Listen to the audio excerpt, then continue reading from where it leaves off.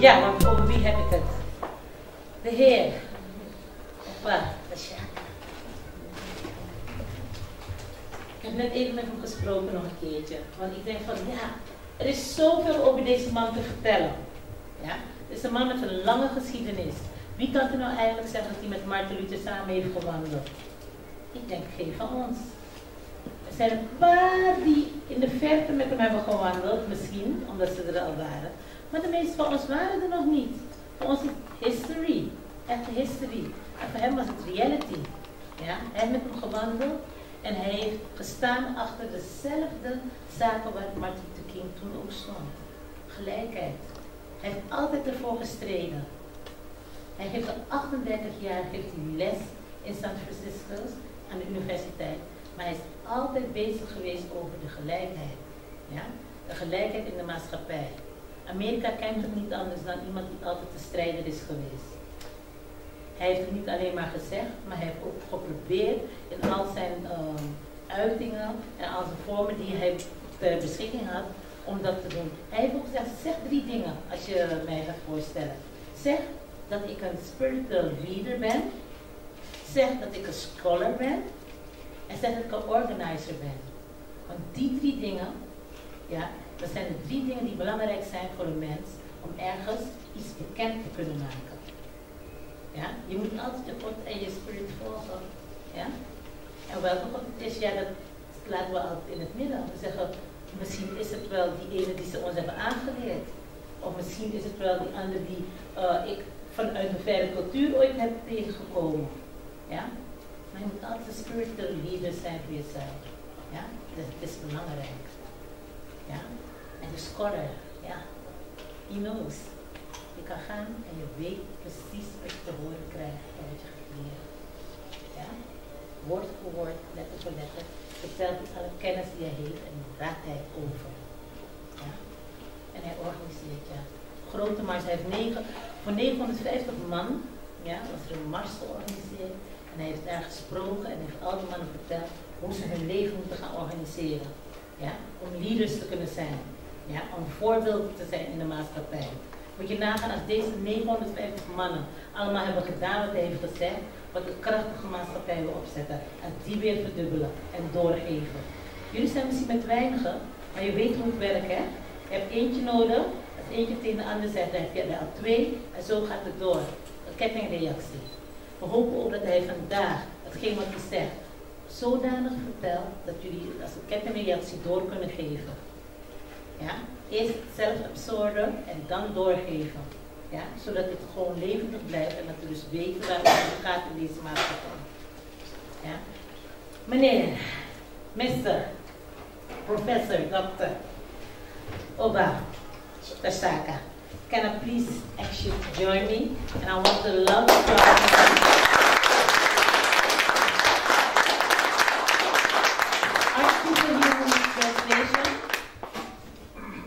No? Okay, thank you.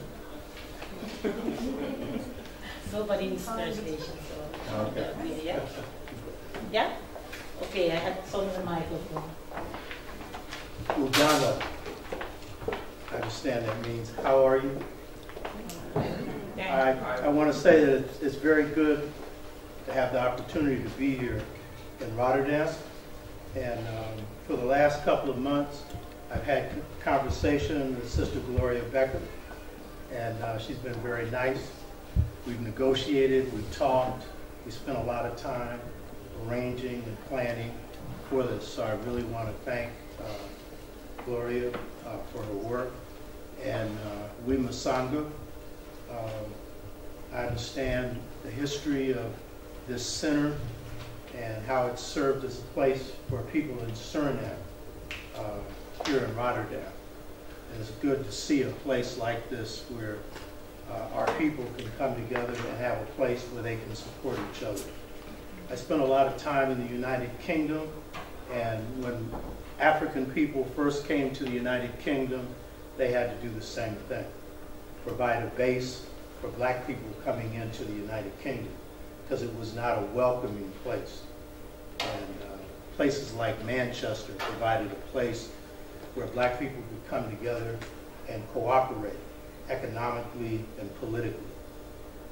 And I want to say that I know that the black people here come from many areas of the world, but principally Suriname. And I know that how many people here, their people are from Suriname, or they're from Suriname directly. How many? How many are from other places? Where are you from? Hey. Hey. Curaçao. Corsa. Hey. Where are you from? Guinea-Bissau? Curaçao. Oh, Curaçao. Curaçao, yeah.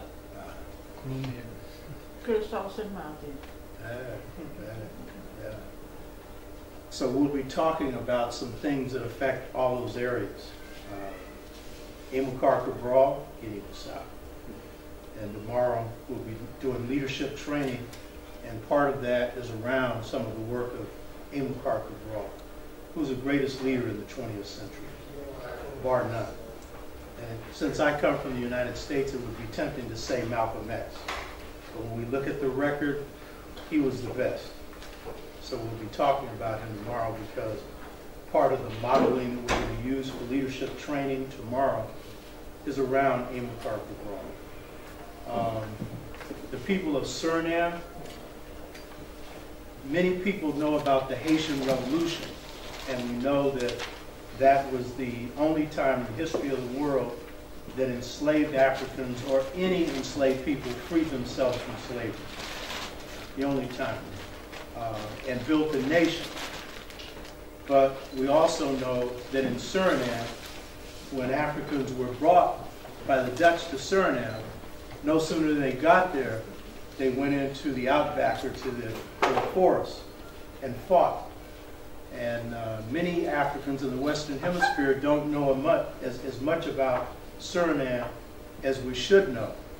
And the thing that impresses me most about Africans from Suriname is that they not only fought, but even when they were caught, one great Suriname warrior was caught, and they're going to put him on a rack and break every bone in his body. He was at least 6'4", muscular, powerful, scared the whites to death. And he said, "The jaguar in the forest is afraid of me." And then he threw himself on the rack. They broke every bone in his body, and he didn't utter a word. And so one of the things about the people of Suriname, but the people of South America, the black people in the Caribbean, and the black people in the United States, contrary to popular opinion, we proved to be unbreakable. We proved to be unbreakable. And it's a myth that they broke us in slavery. Not hardly. We came out a tough people. And the very fact that you have, we Masanga here is an example of that people from Suriname came here and saw an empty building, they said, "We'll take it." And what could the government do? They had to say, "Oh, these people have their nerve." And they finally said, "I guess we'll have to go along with it." And I understand on the street, Suriname culture is real strong with the whites on the streets. Just as in the United States, our culture is very strong. So it's very good to be here to exchange with our people, because we're one people with many different flavors. But it's all coming from one source, which is Africa. So what I want to speak with you today about is a topic that has to do with two worldviews: the African worldview and what we call the European worldview. You're going to see that we should use another term to describe that or define that. And the reason I chose this as the topic is the world's in crisis. The world's in trouble. By the end of the 21st century, if the Western model continues to prevail, and that's the Western paradigm, the Western philosophy, the Western worldview, this planet will not be inhabitable. So it's not just a question of how do we free the minds of African people. That's a big concern. But it's a question of how can there be a future for this planet. And you will see that the Western worldview is behind much of what's wrong with this planet.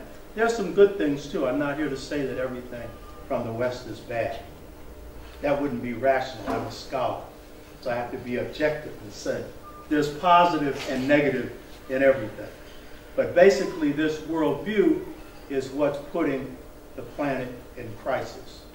So this topic, the clash between the Western civilization model and the African civilization model, has to do with alternatives that can help save the planet.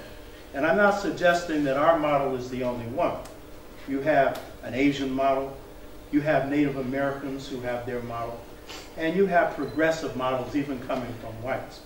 But the fact is, this is a primary model since humanity's origin is in Africa, and much of what represents what is balanced and what has been tested comes out of the African worldview. So if we look at what's going on in the world today, if we look where I'm coming from, the United States, you might think, even though the United States is messing the planet up, I always say the best thing the United States could do is leave the world alone. If the United States could leave the world alone, the world would be in much better condition. And when the British had power, you could say the same thing. But while it may look like America is the big, bad power on the block, historically, we're in a particular historic period. And this is a period of the decline of the West and the decline of the United States. The rise of Asia and the rise soon of Africa. Just want to know, because we're talking about the African civilization, and just attended a seminar just last week about Africa, and we learned one big lesson. We cannot speak about Africa as Africa is not a country, they said. So Africa is divided in 54 countries. So when you're talking about African civilization, which part of Africa? I'm talking about a common worldview. There is a cultural unity in Africa, and that cultural unity outweighs whatever the differences are. And the differences are often strengths. We learn from the strengths. But the Western worldview would like to create the impression that Africa is all different. It is not a country, it's a continent. It's a country. But it has underneath it common cultural worldview. Now this is a presentation, so I allowed that, but we'll do the interruption at the end when we have the discussion, because this part's not a discussion, but that was a good question. But from now on, at the end, we'll get into the questions and answers. That's a good question. There's a cultural unity. So what we're looking at today is we are witnessing, we already know the decline of the West. The West went into decline with World War I. And by the end of World War II, the United States emerged as a major world power. So what we need to look at today is, one, what led to the rise of the West, which is the same thing that caused its decline. Because your greatest strength is your greatest weakness. That is a truism in life, And in fact, Amilcar Cabral said that the greatest problem the liberation movement has is its own weaknesses. And often it derives from your strengths. So what we need to look at today is what caused the rise of the West, which has also contributed to its decline. So that's one thing. The other thing is what is it in this Western worldview that has created the crisis for this planet? And this is the big thing. And this will be a part of the focus of this presentation today. But the question is, out of that, what are the alternatives? And so this is the point that I want to deal with today. With the rise of Europe, it really begins as a world power with the rise of the Moors in Spain.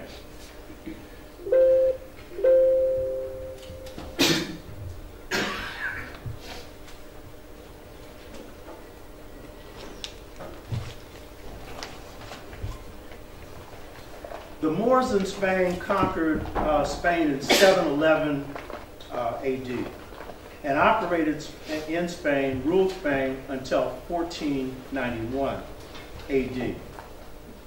And this was a time in which Europe had come out of the Dark Ages. Rome had collapsed. Europe was in crisis. There were no educational centers in Europe. The bubonic plague was strong.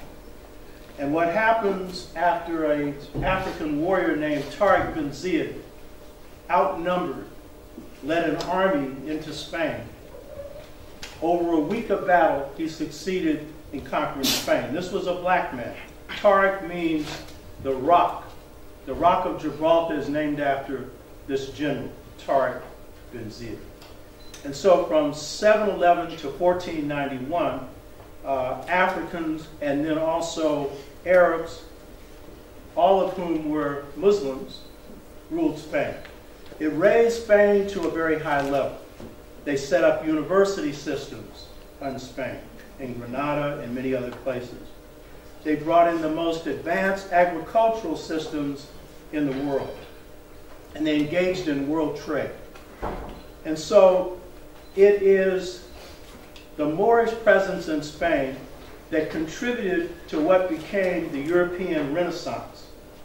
And it is the period in which Europe begins to flower. And in fact, with the conquest by the Spanish of Spain, finally removing the Moors in 1491, you then see the Europeans begin to move across the world. And it begins with the Spanish, Christopher Columbus being sent by Spain. He himself was Italian. And they begin to explore the New World. And what you begin to see is Europe becomes a plague on the world. Because Europe had been a very small place. And you know this place, Europe was a killing field.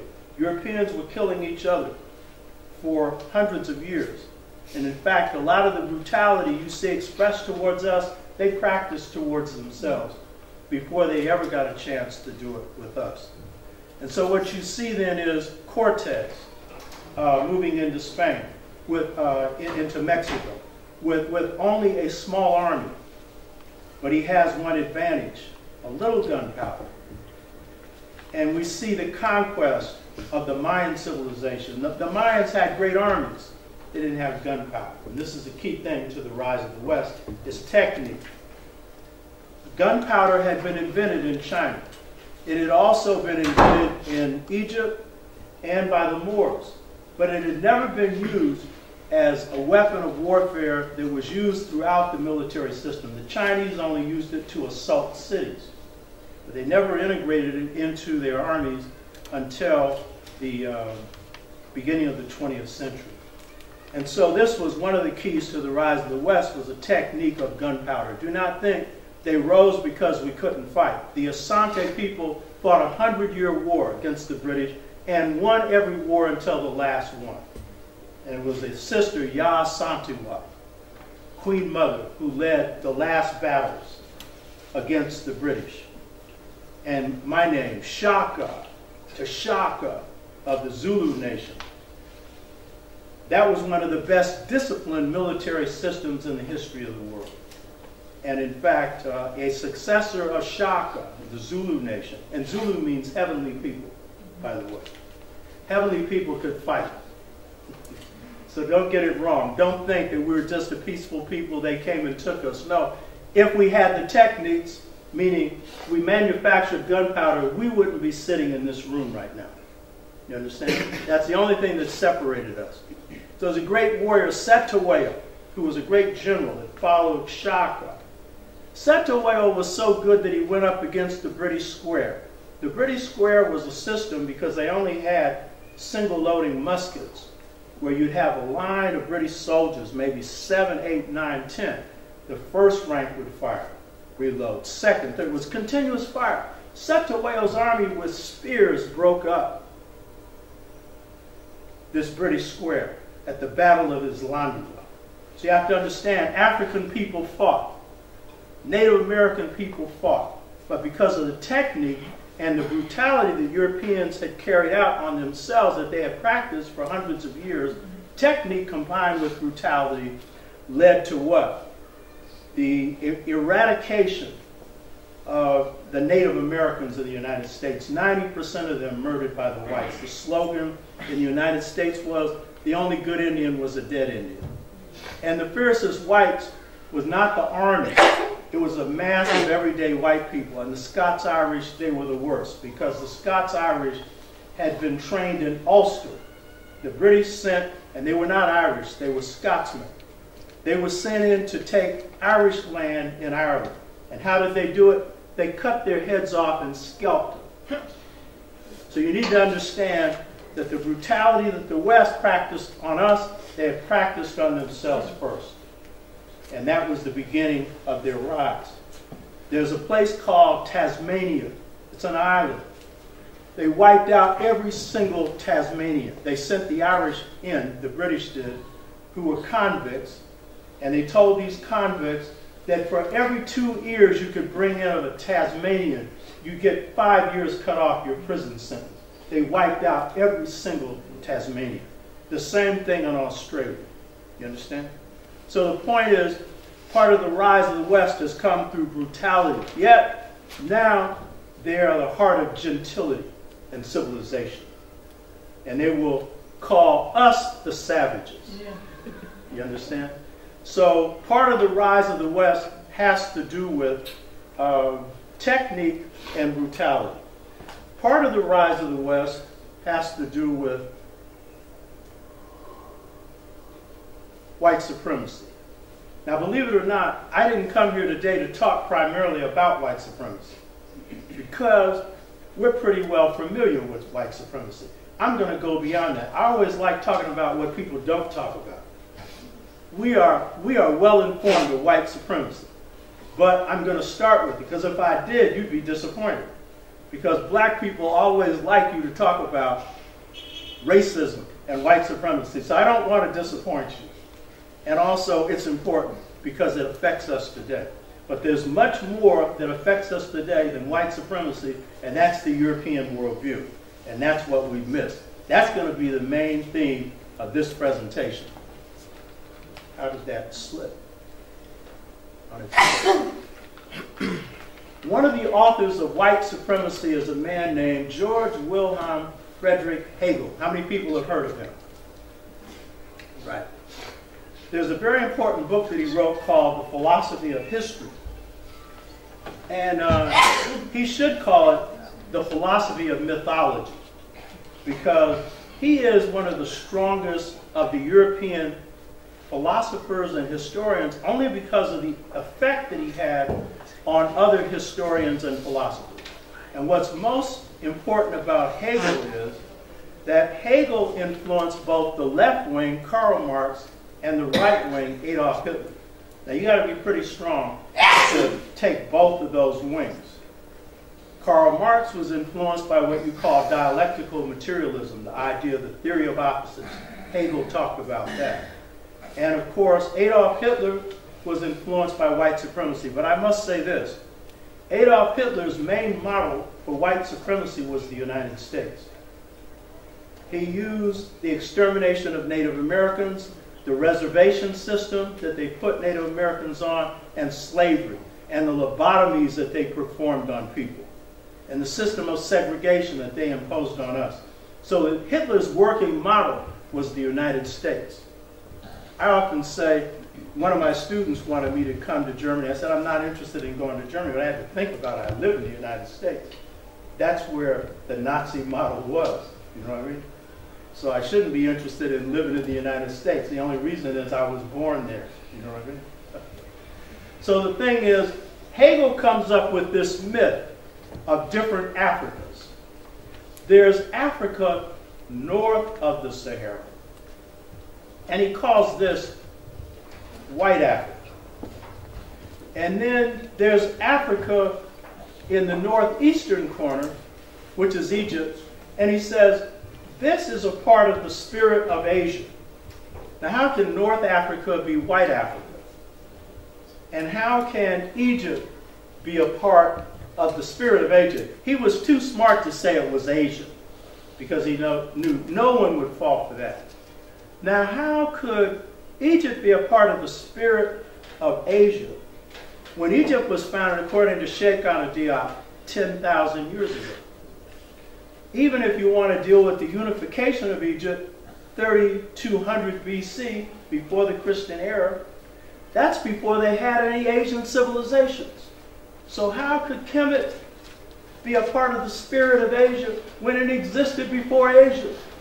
And then here's another question. Kemet means land of the blacks, black-skinned people. If you look at the Medu Neter, it's it's charcoal black person. You understand? But this is Hegel. He creates this myth. And then he says, Africa has no concept of God because he creates Africa south of the Sahara. And according to him, Africa south of the Sahara is an Africa that does not know God, does not know law, and does not know political organization. Now this is Hegel. Now there's a problem with this. He says Africa is a place that does not know God. The problem with this is that, according to Hegel, Africa does not know God. But if you look at the three major religions of the world, they're not the only ones, but three major ones, Judaism, Islam, and Christianity, they all owe their origin to ancient Kemet. Moses was a student under the pharaoh Akhenaten, who I'll show in a minute. The idea of one God comes from him. But Judaism, Islam, and Christianity inherit from Kemet the idea of the Ten Commandments. It comes from the 42 Confessions of Innocence. The only thing is, there are 32 more. And so one of them is, thou shalt not instill fear in the heart of another. In other words, it's not just your behavior, but your thoughts. Because in Africa, there was a belief that a crime was when you thought about something. If you thought about having a man's wife, you committed adultery. And in fact, it was a capital offense, because in Africa, there are a couple of things you didn't do. You didn't kill, you didn't steal, and you didn't mess with another man's wife. Those three you could lose your life for. But you could lose your life for thinking about it. And there's one example in South Africa where a commoner, an everyday person, left a present for the king's wife on the ground. He was killed for that because he was trying to seduce the king's wife. It's not because the king was so important. The idea was a crime starts with the thought. That's how highly moral African people are and have been. That it's not just a crime to do wrong, but to think wrong. What kind of civilization is that? You hear me? So the thing is, according to Hegel, we had no conception of God. The problem with that is we gave birth to their religions. And the problem with it for Hegel is Hegel inherits a religion that isn't even European. It's Semitic. I mean, I don't claim Jesus to be African. He was dark-skinned. He had woolly hair. But he was Hebrew. You understand? But he was not European. And so that's a problem for the European. Because they have a religion they can't live up to. It's not theirs. You know what I'm saying? Be kind and just. The meek shall inherit the earth. What Europeans believe that? You hear me? They believe that the meek shall inherit 10 inches of the earth, 12 inches. They'll be buried in the earth. They believe that if you're meek, you're weak. That's a Western ethos. Am I telling the truth? Huh? So the thing is, Hegel creates a myth. We know that African people are the most God-oriented people on the planet. We give God credit when God isn't even interested in receiving it. God is everywhere. Anything happens, we say, thank God. Sometimes we should say, thank our mother. Thank our father. God gets credit when God doesn't even want credit. But that's how God-centered we are. I'm not knocking it. It's a good thing, you know. God-loving people. And since we've been brainwashed by the West, a God-fearing people. Because anything that you love, you shouldn't fear. Am I telling the truth? And God is infinite force, outside of space, outside of time. I've seen a little piece of God, beautiful light, a piece of heaven, and I can tell you that God is nothing but kindness, nothing but goodness. There's no love like God's love. Your mother's love is the closest thing to it. And maybe your wife or your husband, or I understand here, your boyfriend or your girlfriend, maybe. But that doesn't come close to God. So this idea of fear, because notice they create the myth that God's a man and then God suddenly becomes a white man. Yeah. You understand? And then that's really putting us in double trouble. I wouldn't call God a black man either. You know what I mean? God's a spirit. Yes. So the thing is, this is a white man who wanted to call himself a Christian philosopher. What a contradiction. Because he's going to have to deal with black people here. You understand? This is the source of his so-called religion. He says that Africa, north of the Sahara, is white Africa. Now, why does he say that? Because there's a place called Carthage, where a man named Hannibal came from. And you see, they want to turn Hannibal black. And in fact, in the movies, he becomes Hannibal Lecter, a mass murderer. So, not just a mass murderer, he eats people. What a joke. Hannibal is one of the greatest warriors in the history of the world, but the greatest military strategist. The Battle of Cannae. Hannibal wiped out 85,000 Romans. I'm a warrior. I study war, by the way. One of my specialties is war. I never lost a battle either. Fought a lot of battles. Never lost one. Because one rule in war is know your enemy.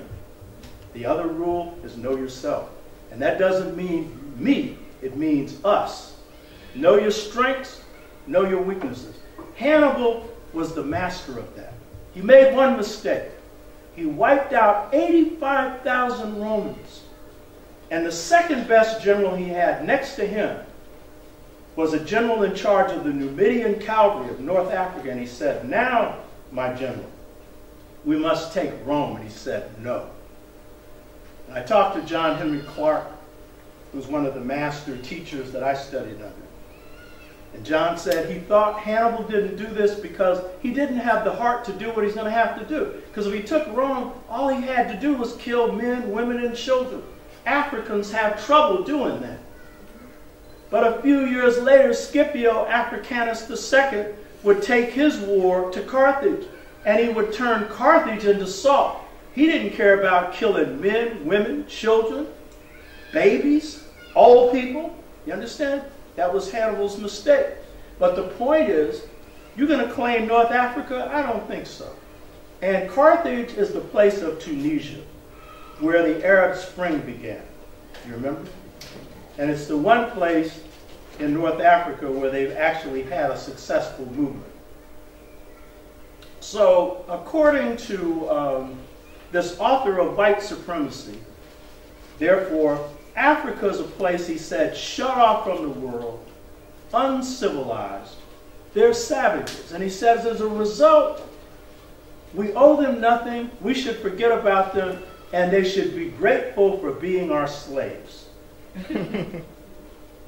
And then for 240 years, it varies with each people in the Western Hemisphere, we had drummed into our heads a savage in Africa, a slave wherever you were.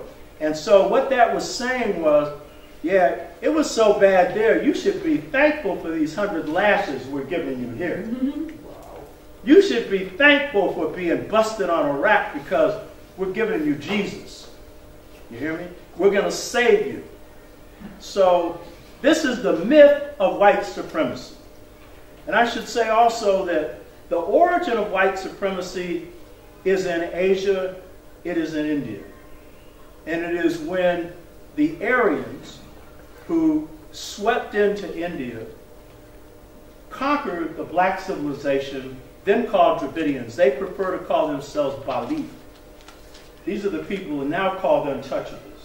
And they had a highly civilized society run by priests, Brahmins. And it was a egalitarian society where people shared the wealth. And they were conquered. But the key thing is, when the Aryan came in, the Aryan took the African system, which was a caste system, and in parts of Africa, caste is used for occupation. And they turned it into a system where it became racial. And so it was called Varna, V-A-R-N-A. And what that meant was, when the Aryans came in, they were white. They said, their God said that these Africans are ugly. They're savages. They're uncivilized. And so they reduced the Africans to Sudra, which is slave, and to untouchable, which is a category below slavery. If you can imagine, a category below slavery. And so this is really the beginning of white supremacy. And Hegel is an inheritor of it. So I want to satisfy your needs that I've discussed white supremacy. And by the way, this is the picture of the father of monotheism, Akhenaten, who was the one that taught Moses, who was a pharaoh in the 18th dynasty, who taught this idea of one God. But the thing about it is, Kemites, Egyptians, always believed in one God. Africans have always believed in one God. The difference with Akhenaten is that Akhenaten reduced or removed from the pantheon of spirits what the Kemites called netters, or divine principles, or ancestors. I'm into Ifa, and they have, in the Yoruba system, which is a spirit system, they have Oludumare, who is God, and then they have spirit beings that assist God. And so Africans have an idea that heaven's organized like a government. And so God delegates to certain spirits certain things. So my Orisha, which is a spirit, is Oba T'Shaka. Oba T'Shaka is the Orisha of old age, of wisdom. Oba T'Shaka's favorite color is white. So all over Africa you have this idea that there's God, the supreme God, which in ancient Kemet was Amun, called by different names. And then he had netters. And so one was Asar, the netter of life, death, and rebirth. Tomorrow we're going to go into leadership training. And we're talking about establishing here in Rotterdam and in the Netherlands an African-centered leadership training program called Perant, which is the highest educational system in the world. I went through Perant training because it's in our culture. We carry these systems into the Americas.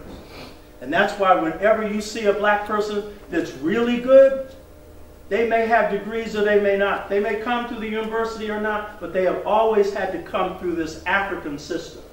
And this African system is the strongest system going. The last 8 months of John Henry Clark's life, I interviewed him on the Masters that shaped him. He had a high school education. He had a library of 25,000 books. He had so many masters, he forgot the teachers who had taught him. I call him 2 or 3 times a week to interview him. I'm writing a book on this because it'll help in the operation of Perant, but more important, it's to reclaim and hold on to the highest things we have in our culture that reproduce the heaviest people. In the States, we call it the baddest, which means the ones who are the smartest, the sharpest. You hear me? Bad is good. You know what I'm talking about? And all over the African world, we have these systems, but we don't give ourselves credit for it. Nope. You know what I'm talking about? Yeah. So the thing is, we see this. So my main topic today is not on white supremacy, but it's on the European worldview. Dr. Jacob Carruthers was one of my teachers. How many people have heard of Jacob Carruthers?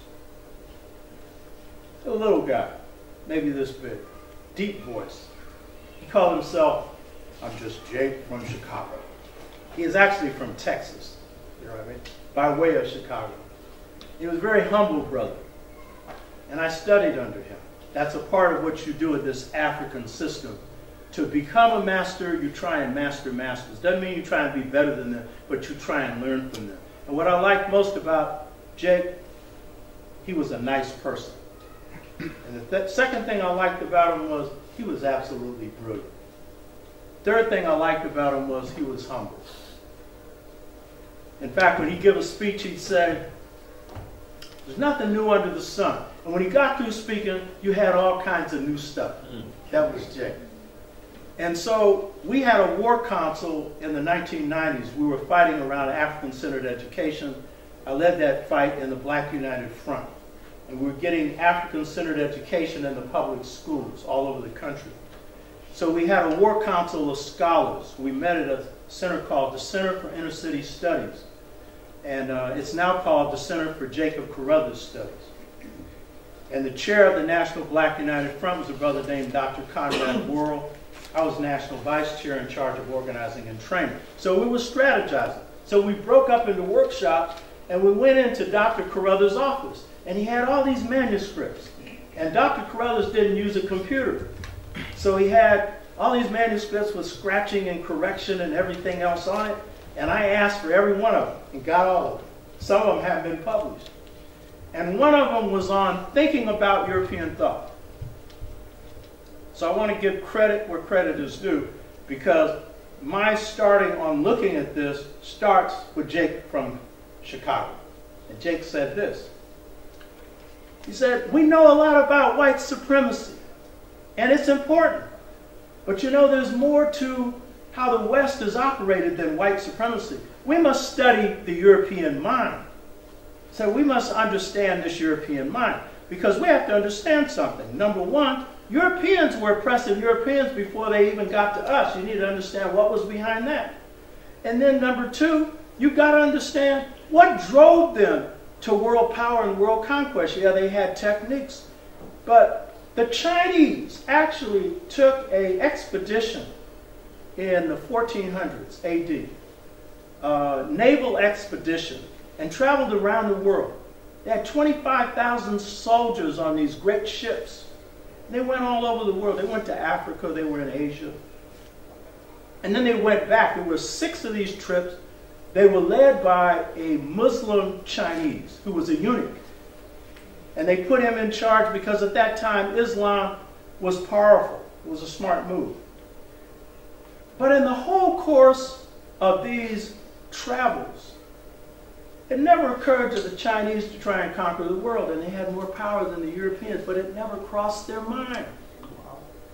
The Kemites, they had great navies, but it never occurred to them to try and conquer the whole world. They didn't want to.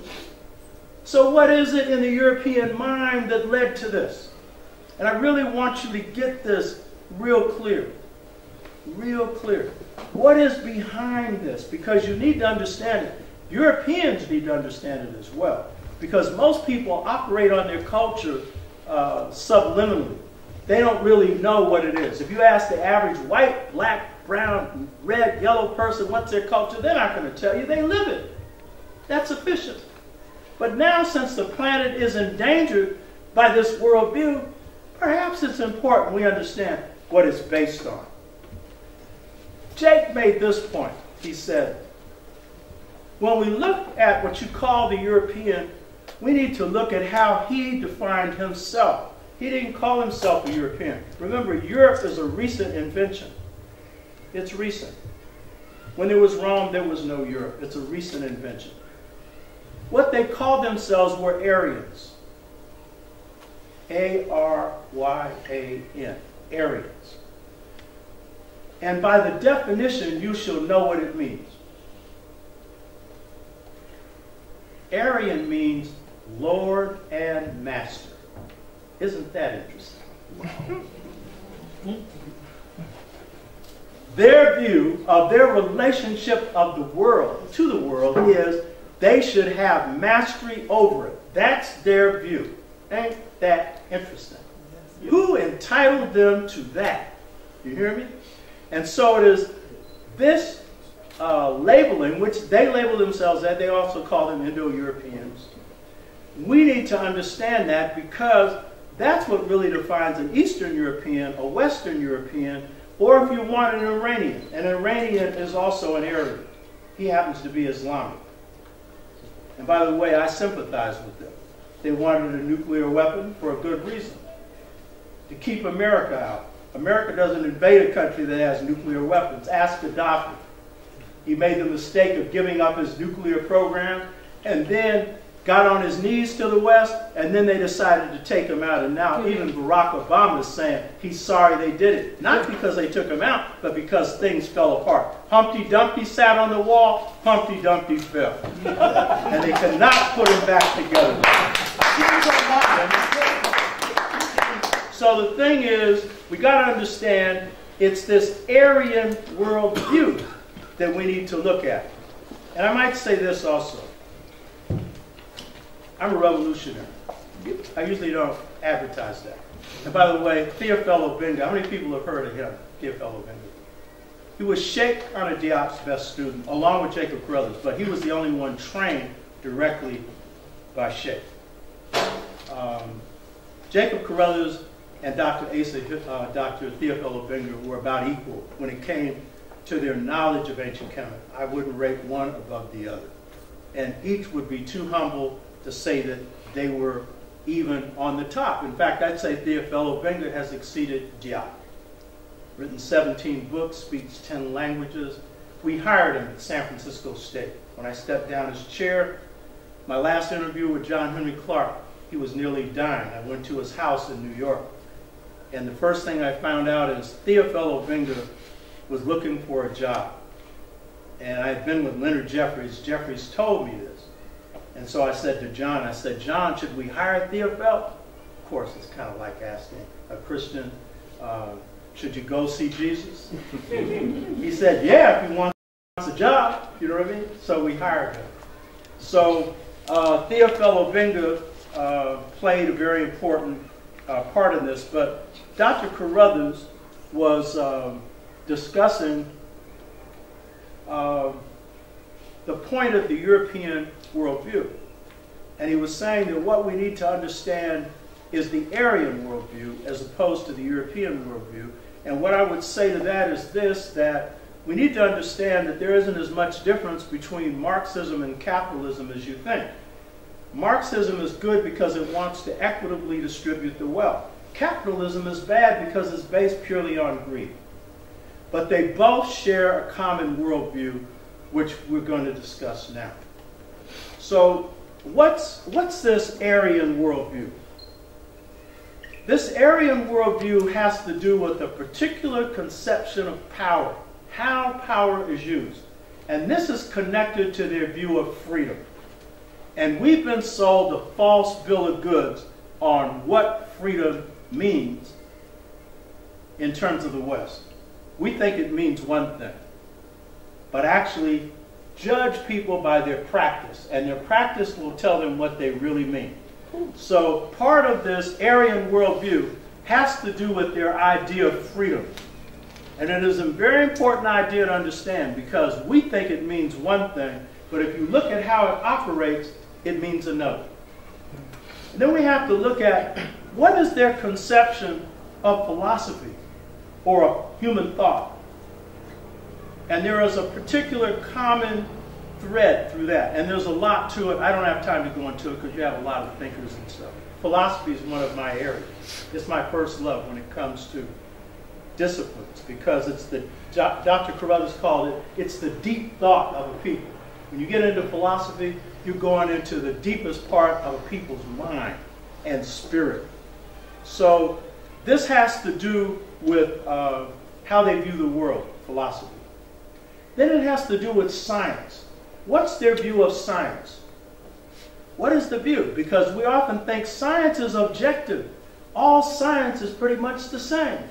But there's a view of science. Different people have different approaches to science. And the Aryan worldview has an approach to science. And then there's a question of economics. what's the view of economics? What is underneath this? This is why I say when you deal with both Marxism and capitalism, there's some common features, even though there's some good features, particularly in Marxism. Then there's the question of government. What's their view of government? And I should say this, Africa's in trouble because we have their way of government. We'll get into that later. Suriname's in trouble because you got their way of government. Much of the Caribbean, with the exception of a few places like my wife, Pam's here, my wife here. She comes from Barbados, a little 240, 250,000. They live better there than they live, those that have left to the United States. Because one thing they have is leadership. They might steal a little, they don't steal much. So little that they can walk among their people without any guards, any protection. Can you imagine a president of the United States doing that? You hear me? And they're not revolutionary either. I remember John Henry Clark telling me, because he really knew his Caribbean, his African history, John did. He said they're the goody-goody 2 feet of the Caribbean. They're law and order people. You know what I mean? Now I married a wife who's got a radical spirit and a big mouth. You know what I mean? So she doesn't quite conform to the law and order end of it. But she still believes in avoiding anything that will get her in jail. Trouble. Why? My father had the same attitude, and he was a rebel. And he had 3 fears, and one of them was jail. And he had airplanes as a fear, hospitals, and jail. Not white people. He was fighting the Klan when he was 12 years old, kicking the behinds of the Ku Klux Klan, 18-year-old. 20. They came to his house to lynch him. He was a little, very light complexion. He looked like he was white, but he had black hair, black features. And the Klan was so embarrassed, they said, "We'll get you the next time." You understand?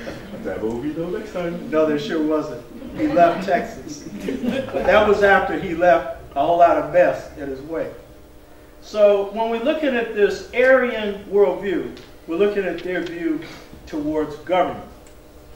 And we're looking at their view about the world in general.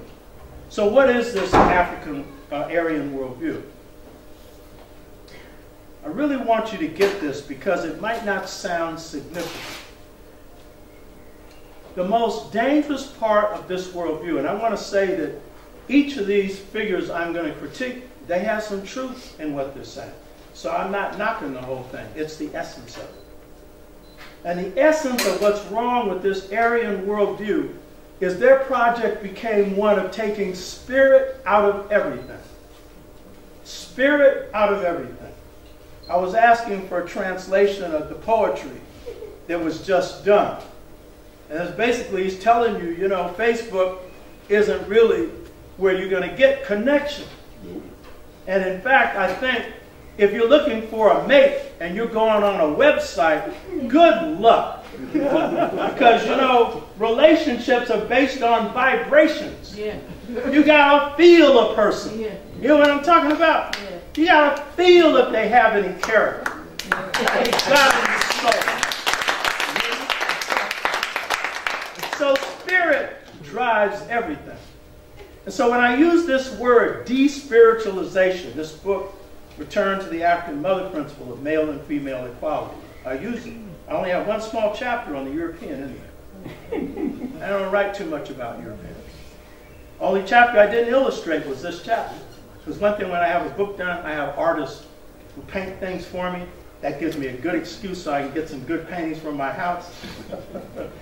And I couldn't find anything inspiring to put in this chapter on the European worldview. And in fact, these pictures are not going to be inspiring that I'm going to show you. But if you can understand the Aryan worldview, you got to go beyond white supremacy. You need to understand white supremacy. They all were white supremacists. But you need to understand what really drove them to move to conquer the world. And what happened is Europeans made a decision to take spirit out of everything and to turn the planet, to turn nature, to turn the cosmos into a material entity. And when you can materialize something and strip it of a spirit core, You can take it. And then what they did is they separated themselves from it. Meaning, you know, they created a separation from themselves in nature. And when you can do that, you can go about controlling it. But Africans had a view of this. The human being is a miniature cosmos within a larger cosmos. We're a miniature universe within a larger universe. I have a thing that I've come up with in African philosophy that says that in anything is everything. If you take one small part of this cosmos, I would even say one small part of a human being, if you know, and you know yourself, you know the smallest part of yourself, it reveals the whole. Am I telling the truth? Mm-hmm. The whole, baby. You know it. You might not want anybody else to know it. So if you separate yourself from nature, how can you? 75% of the earth is water. 75% of a human being is water. You hear me? We're miniature universes walking around in a larger universe. We're inseparable from this. And so if you try and take nature and control it, it's like trying to take your mother and control it. Because this is Big Mama. Bigger than any of us. And we can't separate what happens to it from us. What hurts it hurts us. And that's what's bringing down global warming and everything else right now. Because you mess with one part, you mess with the whole. An environmental movement is not sufficient to save the planet. You need a philosophy that has you in harmony with the planet. But even more than that. It's even more than that. So let's get into this Aryan worldview.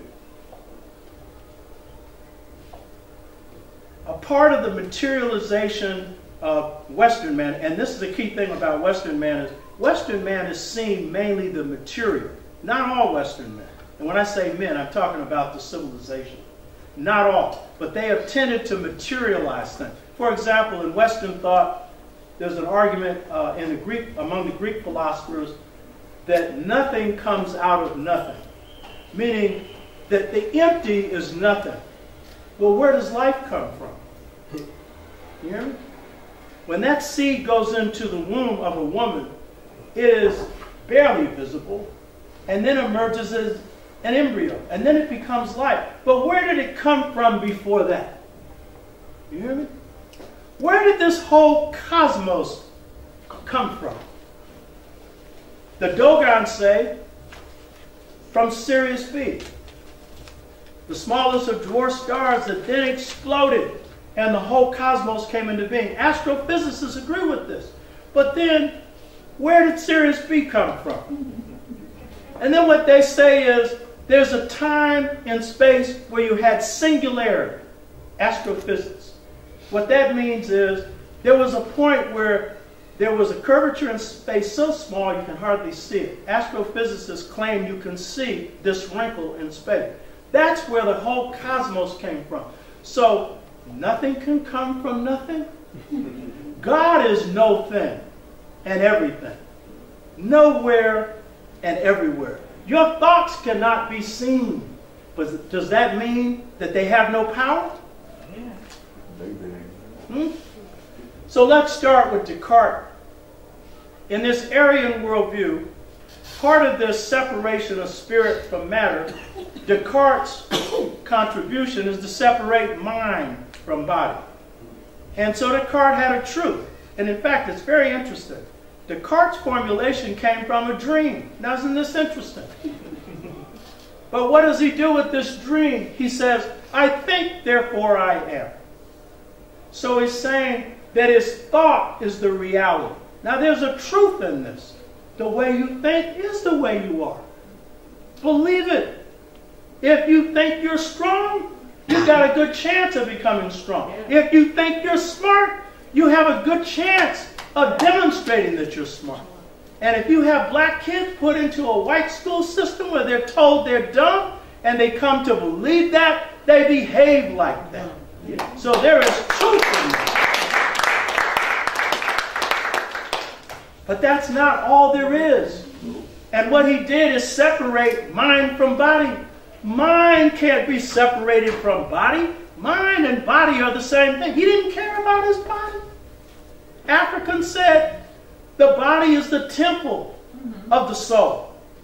You know? It's your temple. And so the thing is, how can you just say that it's just mine? And so the point is, Descartes was saying that the mind is the only thing, and so he's saying that it is the process for controlling everything else. I think, therefore I am. Nothing wrong with thinking, nothing wrong with the power of good thinking, but when you separate that from the body, and then you see that as the soul controlling force. And is it only the mind that thinks? Is it only the mind? See, the Kemites had an idea called heart-mind. They said they knew the brain. They invented medical science. They had dissected every part of the human body. And they understood the role of the brain. But they said there's a thing called heart-mind. And the heart-mind, they said, is the seat of exceptional intellectual clarity. And what they meant by that was that whereas the mind can think rationally and logically, it makes mistakes. But this heart-mind never does. I was giving a lecture, one of the last lectures I gave before I fully retired, and it was a former student of mine who's a nurse. And so she sent me an article, 99-page article, on the research that's been done on the heart, modern research, that shows that the heart emanates higher mental vibrations than the brain does. But what the Kemites understood, and what's very interesting, the Chinese have the same notion of heart-mind, the Japanese do, and both of these societies were black before they became Asian. The Anu are the founders, and these are the Anu people here, my last book, Integration Trap, Generation Gap, caused by a choice between two cultures. This is a little Anu person. Chua, Europeans call them pygmies, wrong name, they don't like that. And they're the founders of Kemet, Anu. Asar was Anu, little tiny guy, less than 4 feet, 4 inches tall. And you see this guy's left foot forward, it means royalty. And a staff of authority. And this mark up here is the mark of Set, because for them, Set was their negative, not Heru. And Set didn't have the negative implications of being the killer of Osiris. So the point is that the Anu are the founders of Kemetic civilization, Chinese civilization, and they're the first people in Japan. Anu. First people were black. These Japanese you see now, they come from Korea. And the Koreans and Japanese have conflict, but they have a common Asian origin. So the point is heart-mind. How is it that the heart could think? Well, the Kemites said that's where God rests inside of you. Your ka, which is your destiny, which is your purpose. Now this, I think everyone in here knows, most of you know. Anytime you have a feeling and it comes from here, that feeling's never wrong. Most of you know that. And anytime you go against that feeling, you make a mistake. 1987, the earthquake was going to occur in San Francisco. Before it occurred, I had a program. I was in a graduate program. And I was supposed to be there 4 hours later. And this said, leave right now. And it's a feeling. It didn't talk. I didn't hear any voice. It just, you feel it. You know what it is. And then the rational, the mind said, oh, no. I'll be sitting in that room for 3 hours. Wow. But then the heart mind said, it ain't never told me wrong. And so when I went around the head and the heart, I left 3 hours early. Had I left on time, the Bay Bridge opened up about where I would have been. And some cars went right into the ocean. Or the Dunbarton Bridge collapsed and smashed people. I would have been close to one of those two places. But the heart said, go. And I told a lot of people this, and they said, my heart didn't tell me anything. I said, yes, it did. You haven't been listening so long that you've been shut off from it. You hear me? Yeah. And so There's nothing wrong with I think, therefore I am, if you understand you feel, therefore I am.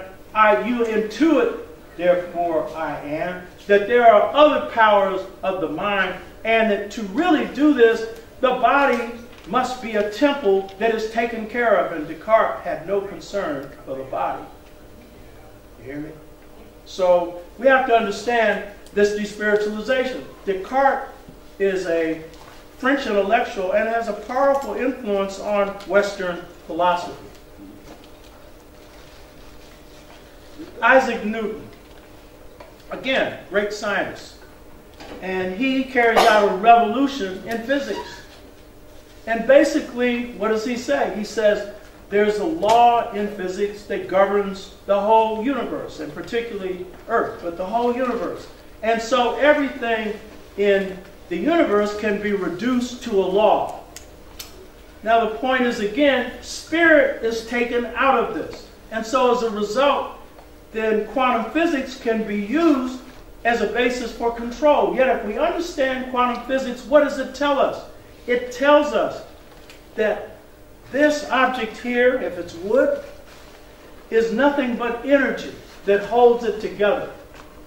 It's the spirit of the thing. That the essence of everything is spirit. Quantum physics tells you that. You hear me? Yet, Newton inherited a tradition that goes back to the Greeks where they said the atom is a material thing. You can't see it. It's energy.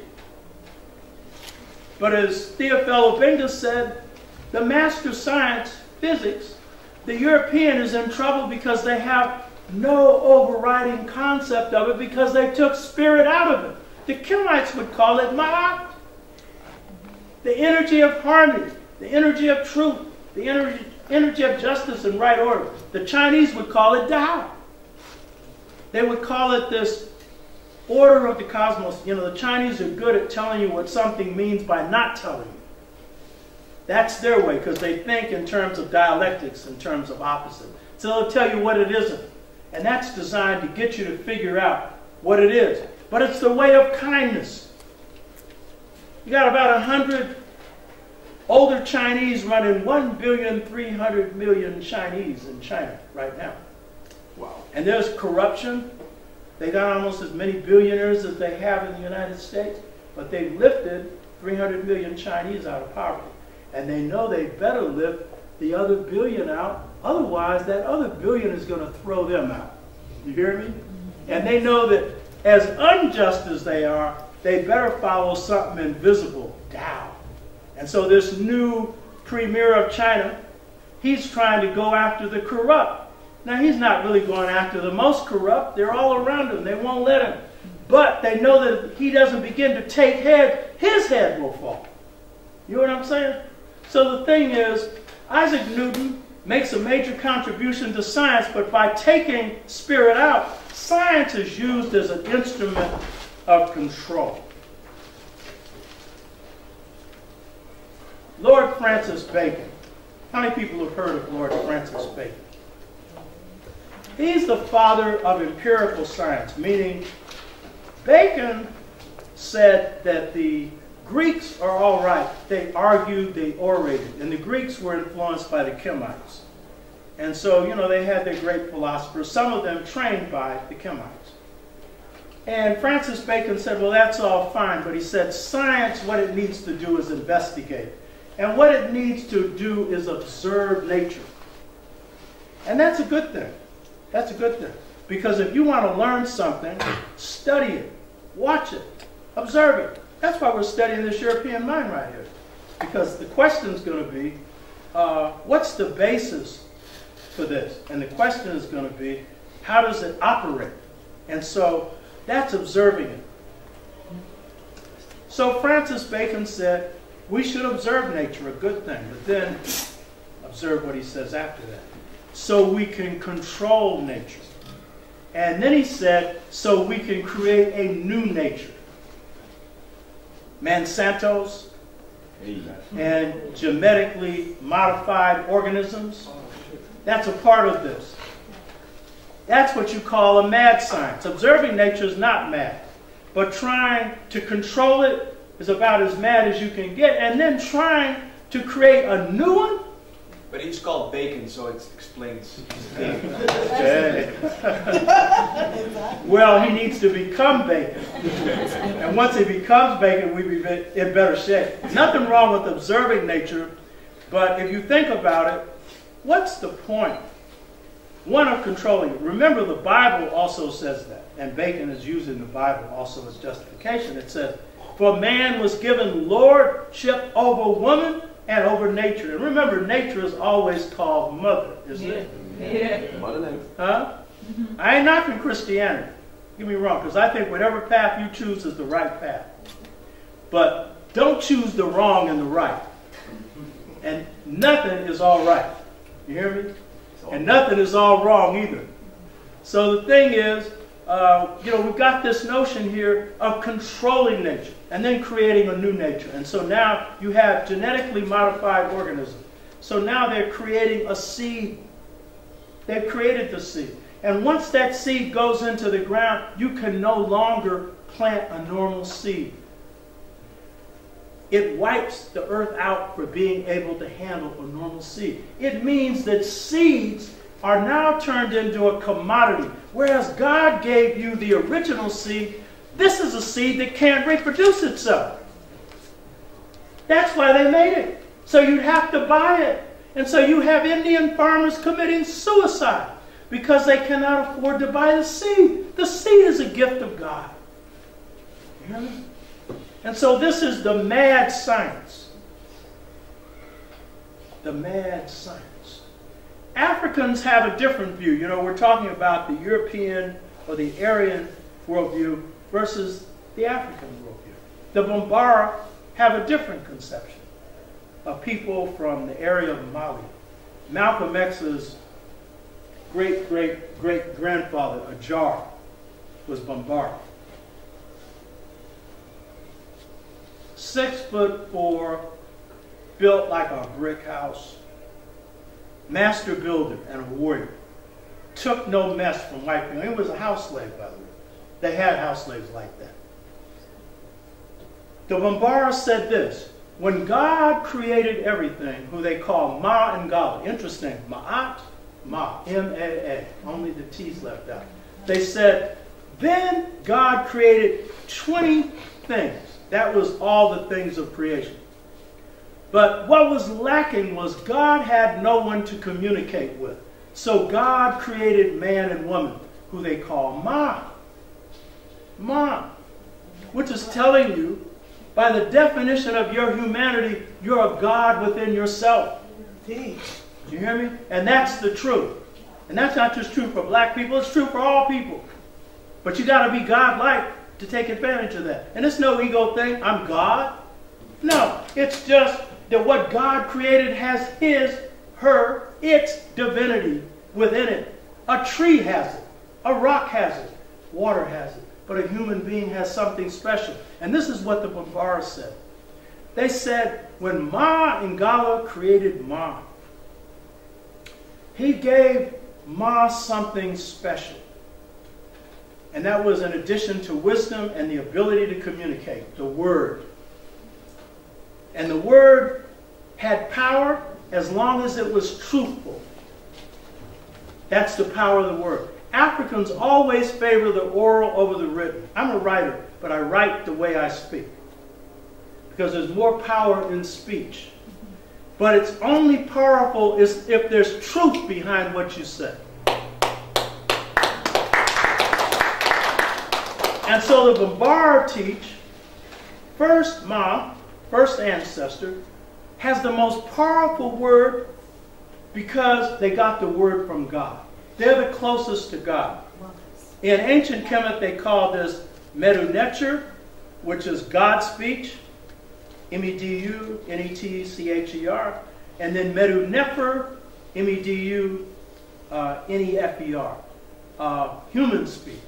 So human speech, to be good, must be close to God's speech. It must be pure, free of falsehood. Now, what's the role of speech according to the Bambara?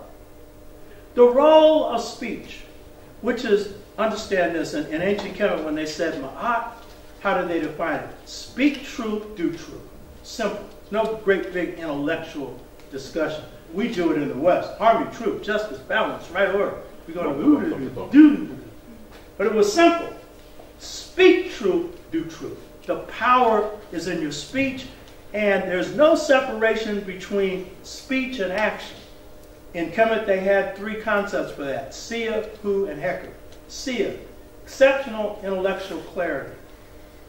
Hu, authoritative utterance. Because when your thoughts are clear and truthful, they come from the heart mind, then there's going to be authority in your utterance. It's going to come from the heart. And then Heka, which literally means magic, but it means the power of action. So when the mind, the speech, and the action are in alignment, there's power. You hear me? There's power. And so what did the Bambara say is the role of speech? Which means the role of action. Because speech and action are inseparable. As opposed to controlling nature, they said Ma and Gala created Ma to be guardians of nature. Isn't that beautiful? Not just to live in harmony with it, but to protect it. And then it said, because it's not that you're going to live in nature in a natural state and not make any improvements. It said, help bring nature to its perfection. Isn't that beautiful? You will never be able to do it because you'll never be able to bring yourself to it, because only God can do that. But that is your effort. And that is very different from this controlling concept of controlling nature. And understand, if you have a view that you're going to control nature, you got a view that you're going to control your own woman. Because it's inseparable. And if you got that view, you're in trouble. Especially if you're going to try and control the black woman. Isn't that right? You're going to be in real big bad trouble. And then, because you are related to someone that's like your mother, because whether you know it or not, you're drawn to women like your mother. And then you end up calling her mama, and he's calling you papa, she's calling you papa and all this stuff. And then you realize, oh, you got your mother right here. You try and control your mother. It's about the same as trying to control your lady. And the only thing worse is trying to control nature. That's even worse, because that's big mama. You hear me? So, this was Francis Bacon. And if we're going to save the planet, you need a worldview that provides an alternative to that. My man. Adam Smith. The despiritualization of everything proceeds on every level. And so Francis Bacon took spirit out of nature. He separated himself from nature to control it. And so we see with Adam Smith deifies private property and deifies the idea of the wealth of nations and the wealth of individuals. And you know, there's nothing wrong with people having some wealth. Poverty is a bad thing. So don't think I'm in here preaching no poverty. But there is something wrong when you have a system in the world where a handful of people control more wealth than almost the whole planet. There is something wrong when the majority of the planet lives on $2 a day. Yep. And you can have a Bill Gates who looks all geeky, who's one of the, I think he's the richest man in the world, who can walk around and have all these philanthropies and make it look all nice, and he's around here privatizing education, messing people's education up. Hell, he dropped out of Harvard, which is nothing wrong. He had to be smart to do what he did. I'm not denying that the boy ain't smart. He's a geek. One-dimensional man. Probably wasn't too good with the ladies. You know what I mean? But the point is, if you got all that wealth, you got all that poverty. And so there's a deification of this, but the key thing you need to understand is the despiritualization of matter leads to this notion of private property. And there's nothing wrong with private property in this sense. You should have a house. You should have your clothes. You should have some wealth of your own, as long as it's not at somebody else's expenses. But who says that you should own the air? Who says that you should own the water? And I'm getting around to the hardest one for you to accept. Who says you should own the land? You hear me? Because all people prior to this project of despiritualizing everything and turning land into just a material object thought that the land was your mother. That's why they call it Mother Earth. It was a gift from God. Everyone had a right to it. And that's why in Africa, you didn't have prostitutes. You didn't have poverty. If you did, it was because there was a famine or something. And governments didn't oppress the people because there was no wealth for them to protect. The people had the wealth. You hear what I'm saying? Just because you see these kings with all of this, gold on it and everything in Ghana, it didn't belong to them. But the land didn't belong to them. And by the way, these governments had no armies. Whereas state in the West means institution of violence. You couldn't have that concept because it's an institution to protect the few against the many. Because the few have grabbed everything. Europeans know about that because they've had revolutions over that. And Africans are now in that position where once they got their independence, that's what ended up happening. You understand? So the point is, this idea of private property in the land is a fiendish idea. And it's going to have to change. Because everyone has a right to it. Because it's like, there's an old spiritual saying, I got the right to the tree of life. And the tree of life is what grows from the ground. That's the source of everything. And we all have a right to it. Now I know that's a hard idea to sell now because everyone wants to get rich. They want to get their little piece of the action. You understand? And I want to say, poverty is misery. You don't want it. No. I'm not arguing that. I'm a revolutionary. But I do believe that if you're going to fight for freedom, you need some capital. But I don't believe in being a capitalist. Sound like a contradiction, huh? But if you're going up against a powerful system, you're going to need something to sustain your army. Army is theory. I'm not talking about organizing an army. Not me. So, Adam Smith. So then property. The land is despiritualized. Strip it of any kind of spirit to it, then you can control it. And then people can go and grab as much of it as they want to.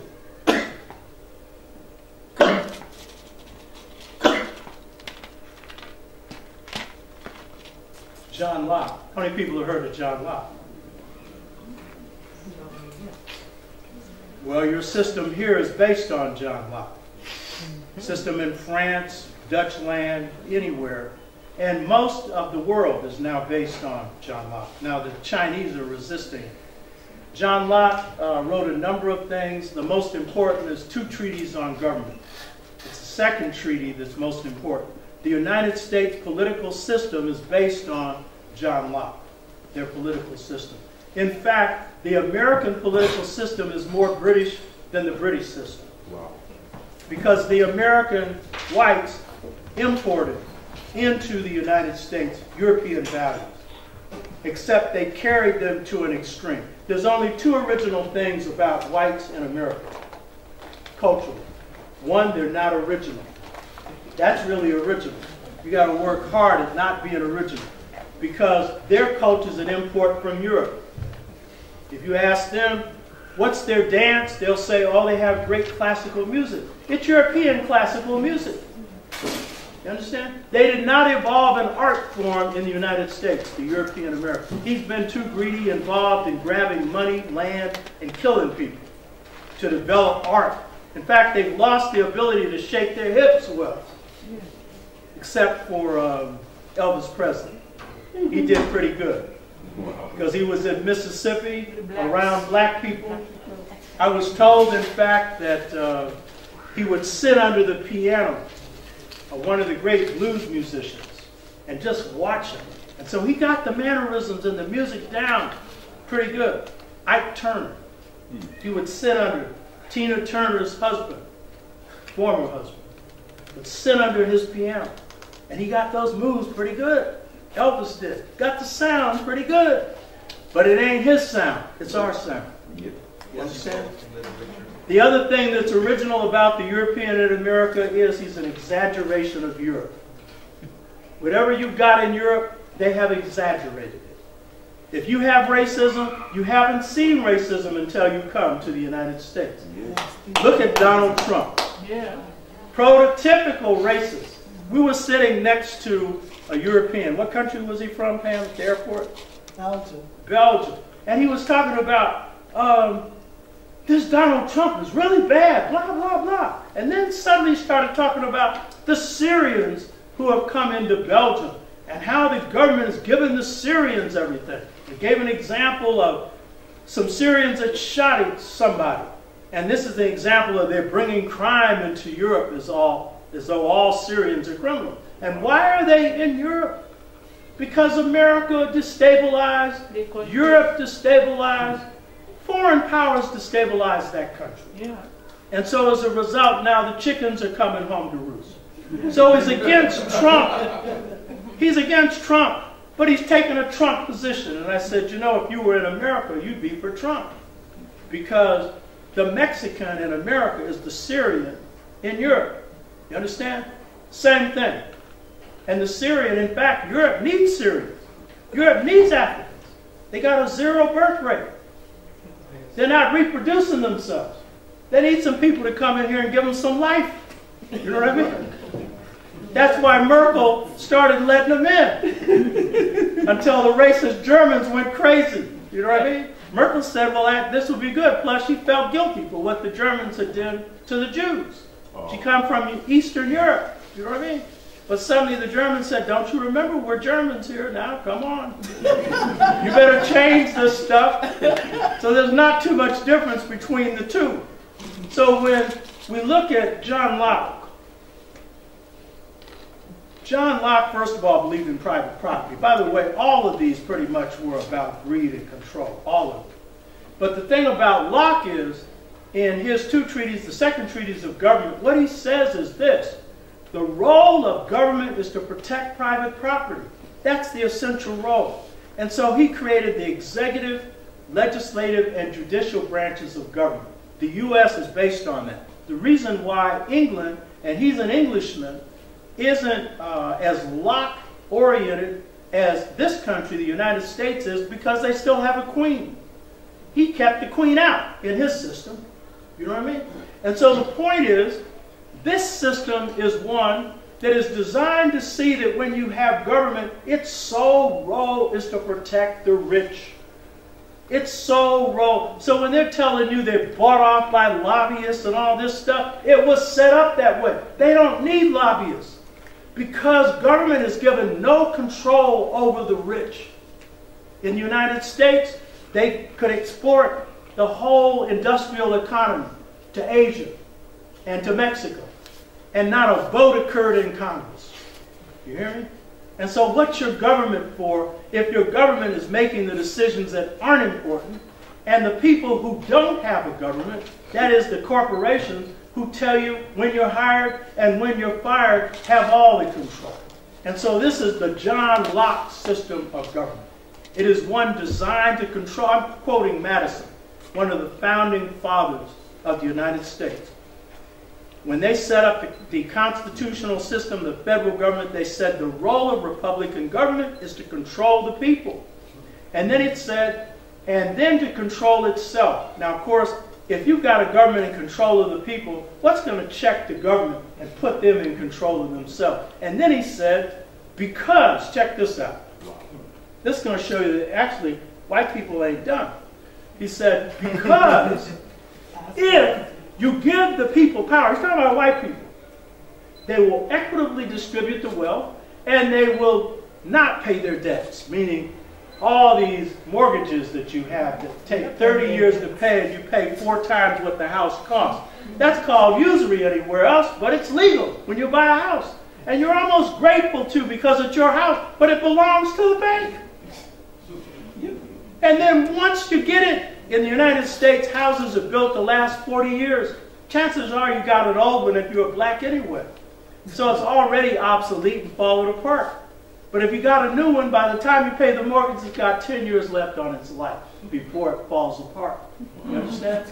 So the point is, this is the role of Lockean government. The role of Lockean government is basically to control the people, to protect private property.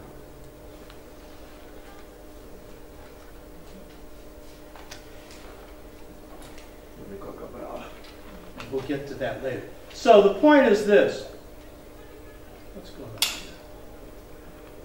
The point of this is this, that despiritualization has been a major part of the project of European control. And by taking the spirit out of things, you separate yourself from it and you can use it for control. On the scientific, on the mental, philosophical level, on the political level, on every level. There's another thing that we need to understand about this European worldview. We're sold this idea. Many people come to the West, come to the United States for freedom, for justice, for equality. And of course, freedom usually means to get rich. But for freedom, for justice, and equality. And in France, liberty, equality, and fraternity. You understand? Yet every time they had a revolution, the majority of whites didn't get this equality and this freedom and this justice. You know? In the United States, they had a war of independence.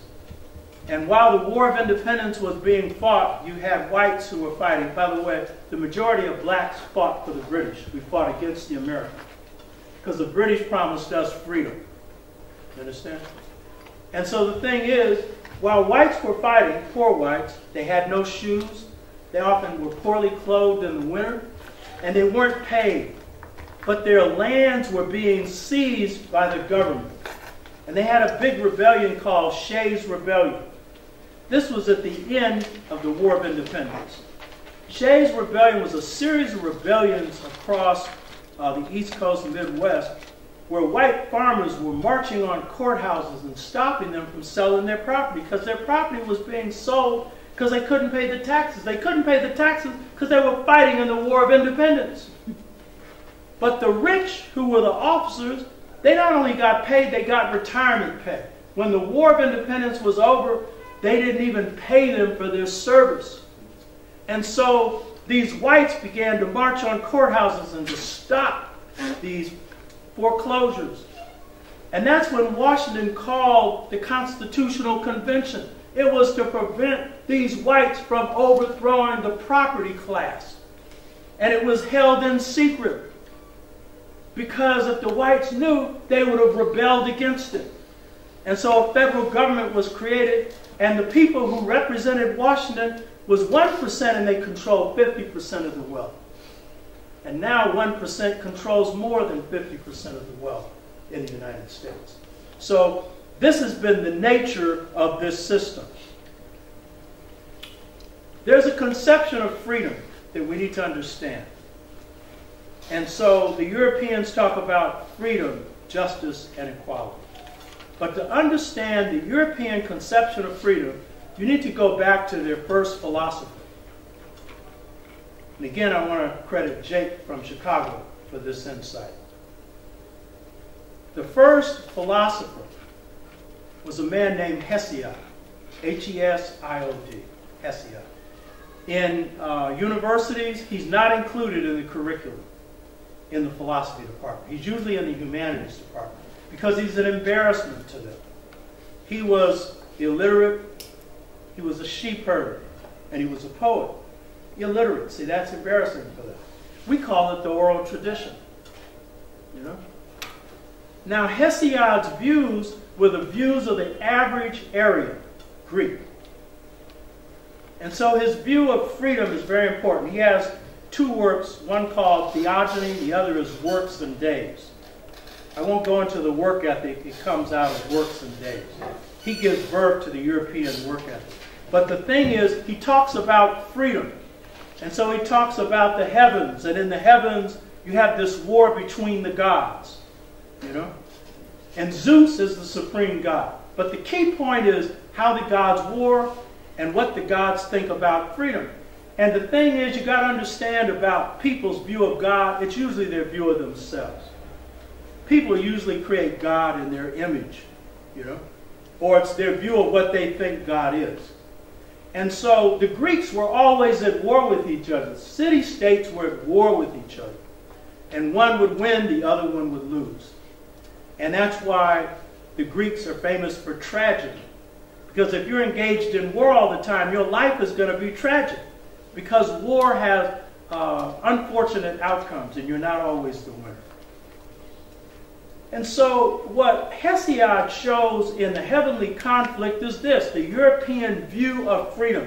And this is a view that George Bush had. George Bush couldn't spell Hesiod. He didn't know who Hesiod was. In fact, he didn't know where the world was. When he was in Brazil with his national security advisor, Condoleezza Rice, later Secretary of State, and he observes, this is a big observation for him, a C student from Harvard. He was probably an F student. But he got into Harvard because his daddy had been there. He said, "Oh, there are black people here." Condi was embarrassed. He says, "Oh, yes, this country is made up of a majority of Africans." Oh. He also said this, America's doctrine towards the world, and this is going to give you a hint of their definition of freedom.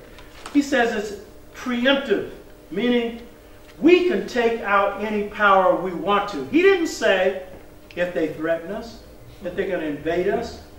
He was dumb enough to state what the American doctrine of freedom is.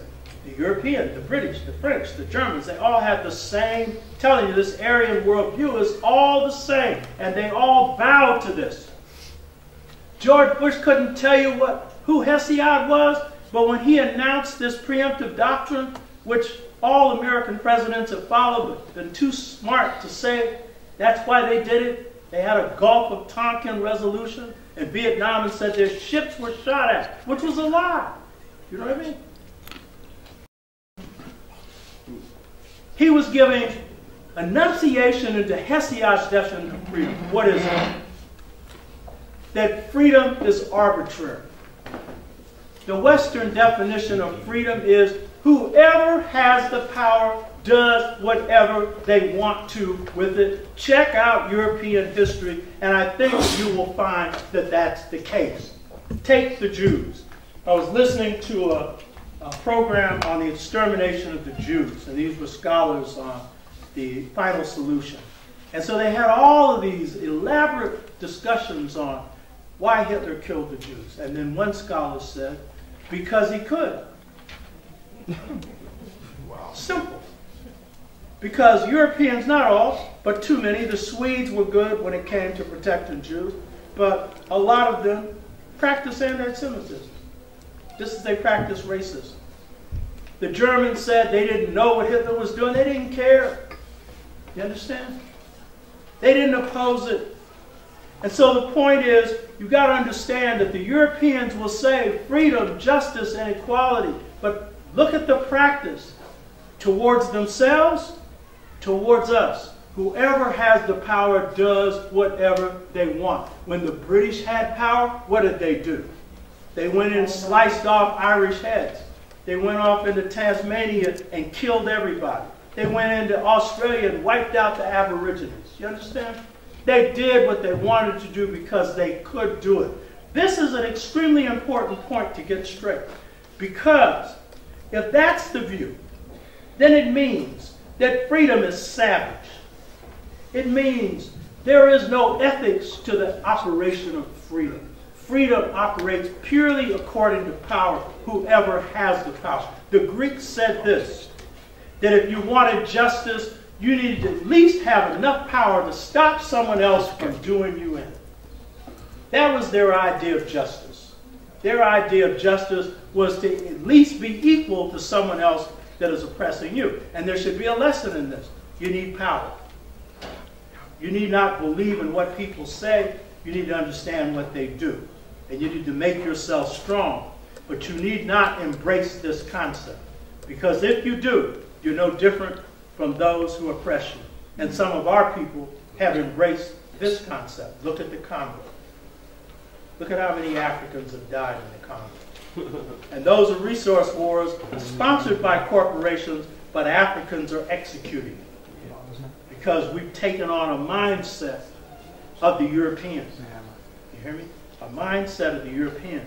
So let's get something straight. I'm not just making a critique of the European worldview, the Aryan worldview, but a critique of those of us who have taken on the mindset. Therefore, if we're to free ourselves, then one of the things we have to do is rid ourselves of what in the States we call the Oreo cookie model.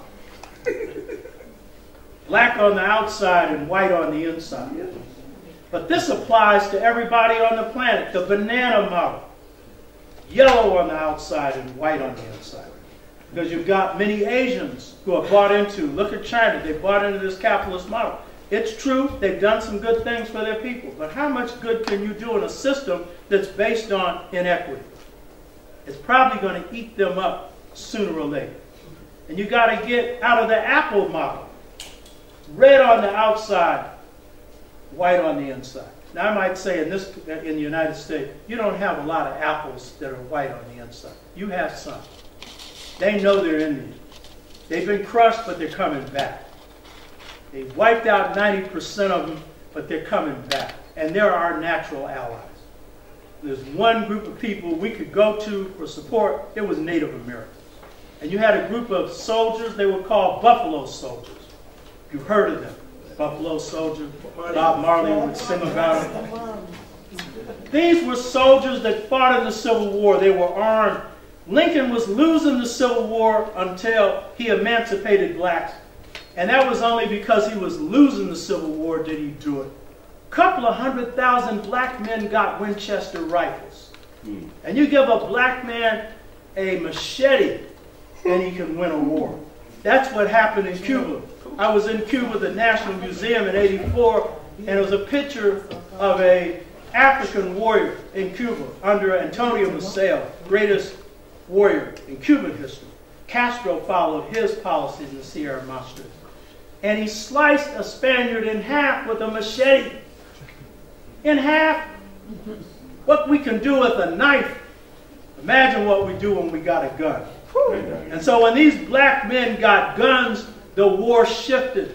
And they had a thing called the Fort Pillow Massacre, where white Confederates killed every black prisoner they caught. And after that, the black soldiers' motto was, remember Fort Pillow. And every time we caught the Confederates, they faced the same thing. Because these Africans, most of them were not Christians. Those that were Old Testament. And they believed in an eye for an eye, a tooth for a tooth, an arm for an arm. My ex-wife would say, you mess with my dog, I'm going to mess with your cat.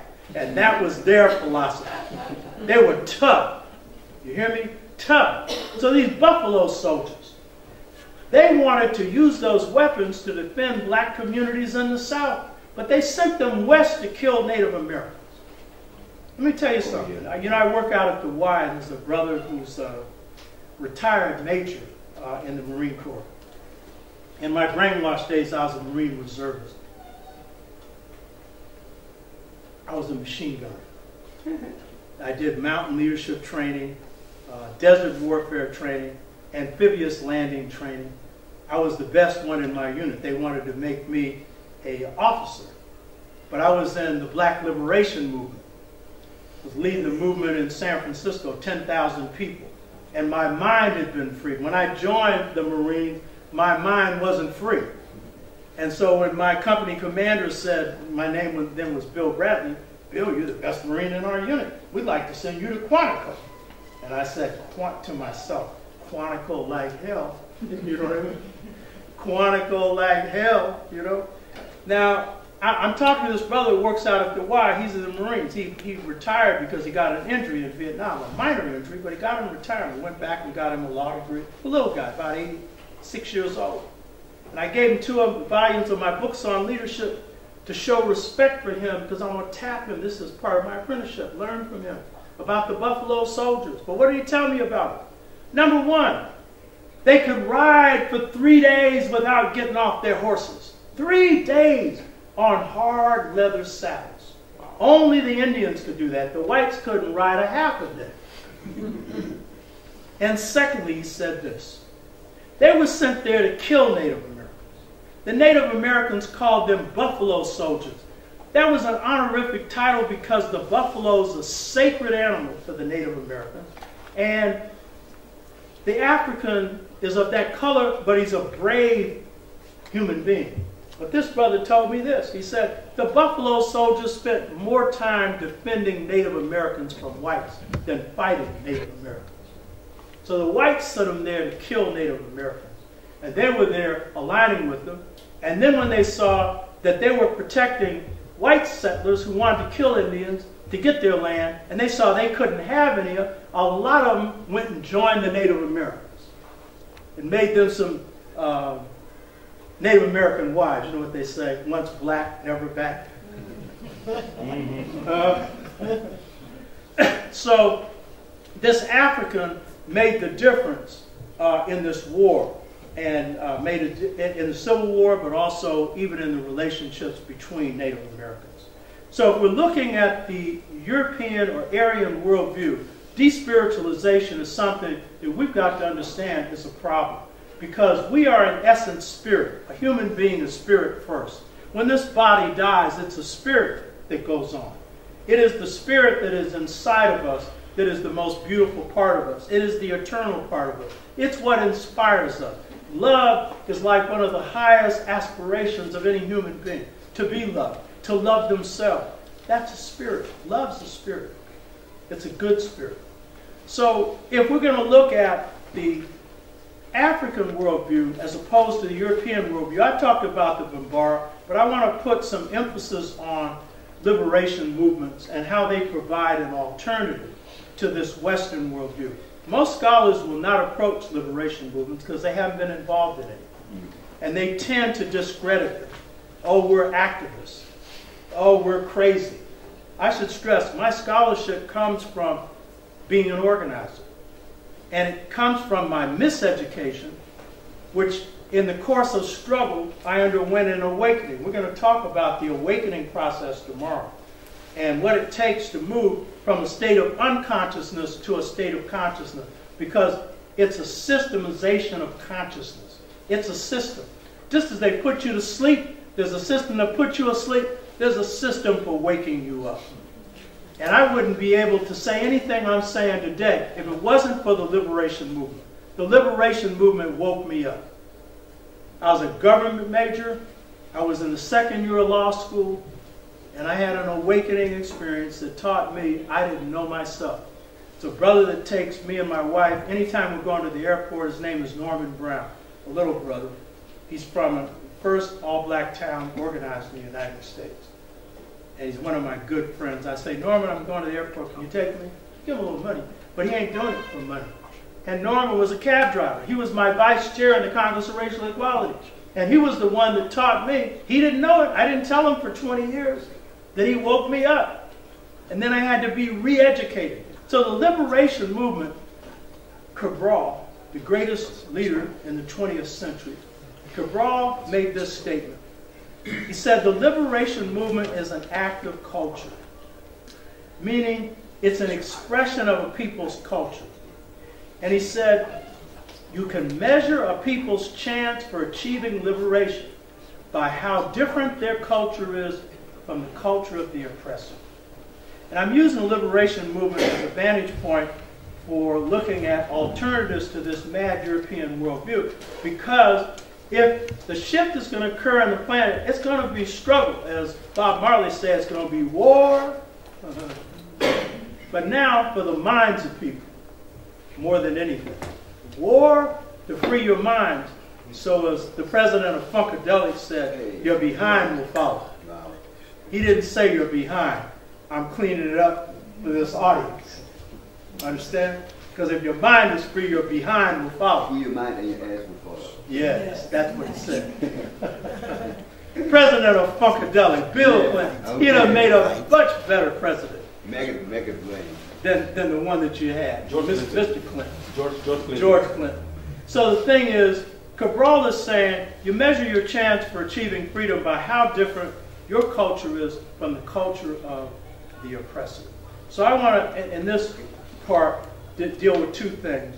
One is what the liberation movements of the 60s tell us in the States and currently about how liberation movements, being an expression of culture, can provide an alternative to this European culture.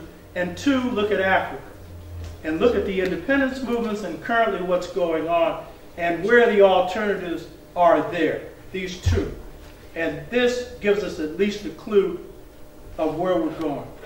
The liberation movements in the 60s in the United States, they were a product of the collapse of the European empire.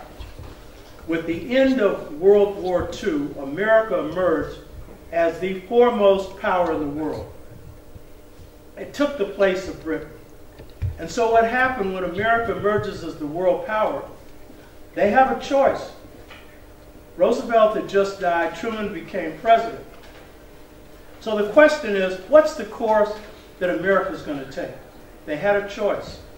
They could go down the path of peace, demobilize their army, and build up their civilian economy and be very prosperous. Or they could go down the path of war. They chose the path of war. Now, Truman was a president who had a high school education. Now, there's nothing necessarily wrong with that, because a lot of people with college educations are pretty miseducated. If you are well-read, if you've done your homework, you could be president. You could, run an organization. I mean, Lincoln didn't have a college education.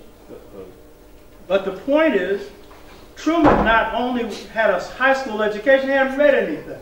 Fell asleep in cabinet meetings. Didn't know what was going on. He was like Ronald Reagan on steroids. And Reagan really didn't know this. And he had Alzheimer's by the end of his presidency. He was a cue card president. Everything was on a cue card. If a press conference was held, he was asked a question not on the cue card, he gave the wrong answer, and the corporate press would always clean up for him. He was dumb beyond dumb. His wife, who was an actor, Jane Wyman, divorced him because he said he was too dumb. This is an actor saying an actor's too dumb. Not to say that actors are smart or dumb. But the point is, he didn't have much going for him. But the point is, he's convinced that America must go on this war footing. And so there's a senator, his name is Vandenberg. And Vandenberg said, if you want to create a military system, you must scare the American people. And so what did he do? He said, the Russians are coming. The commies are going to get us.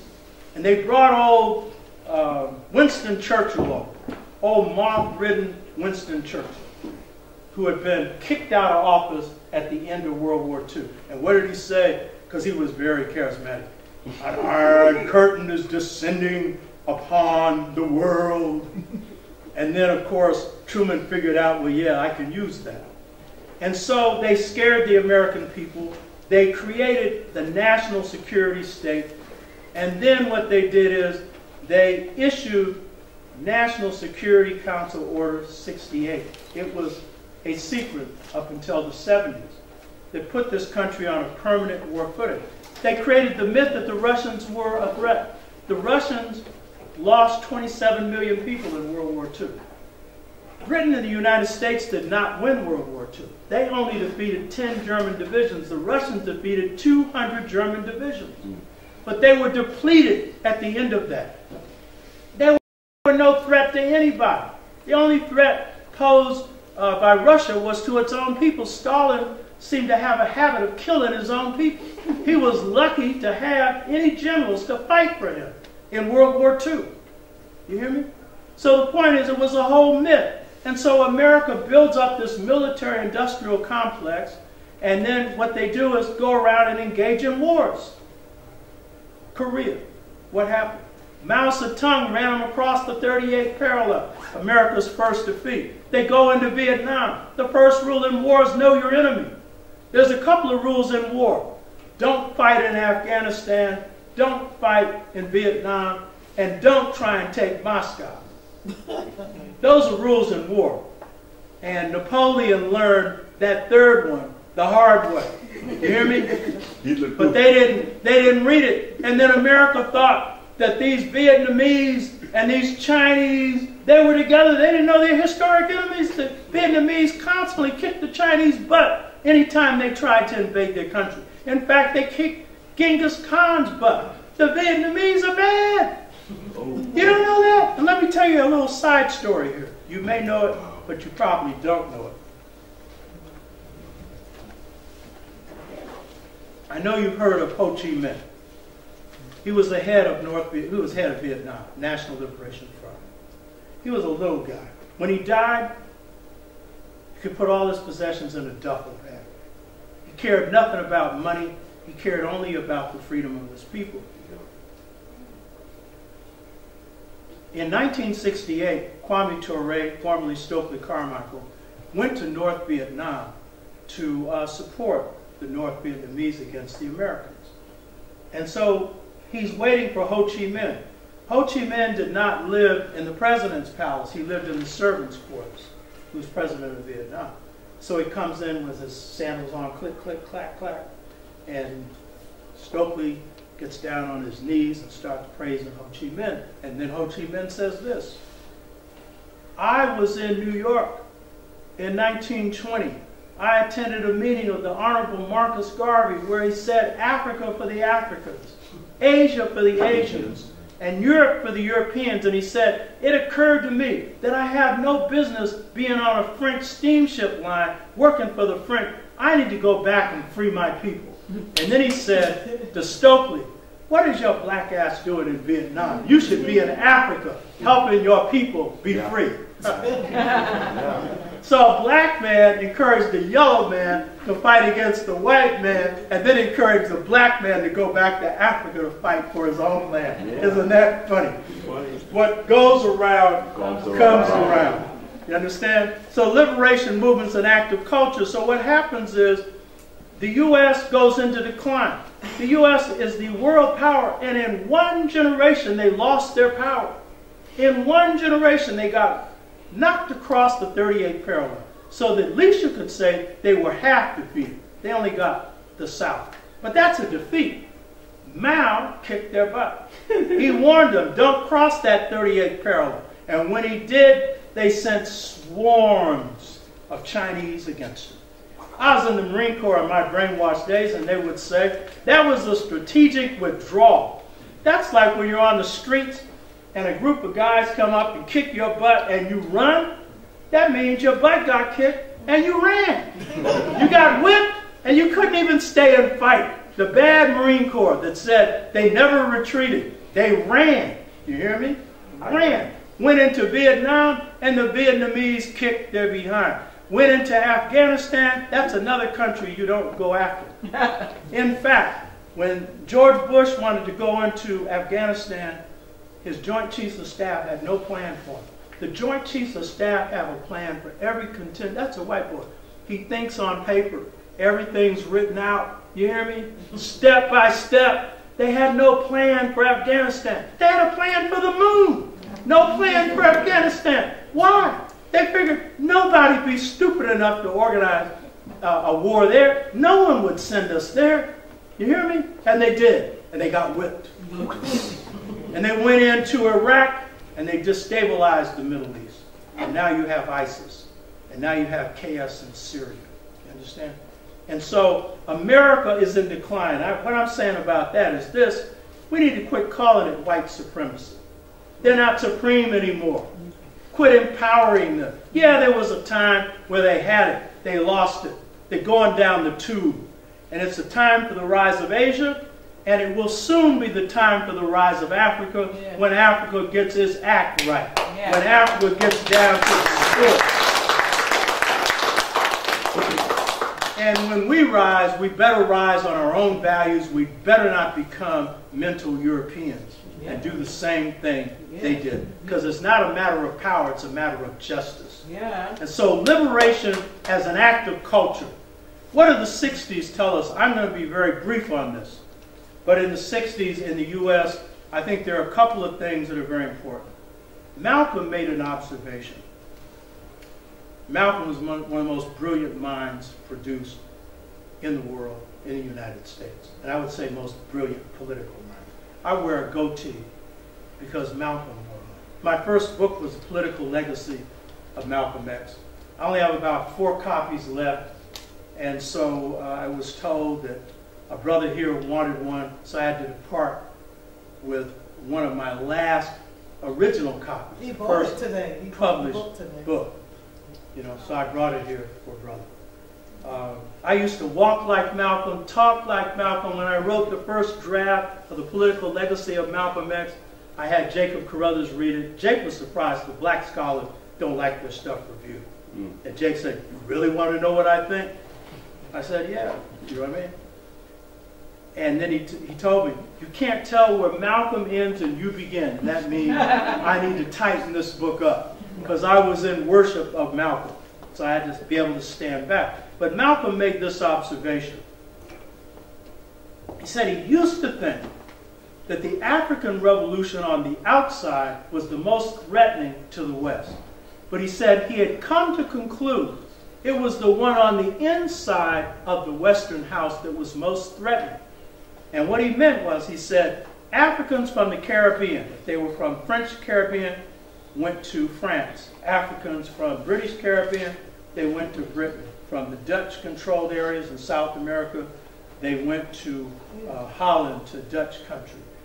Wherever it is, they were colonized, they end up there. So he's saying, these Africans who got on the inside are in a strategic position. And then, of course, he's especially referring to Africans in the U.S. because we've been there a real long time. You know, a real long time.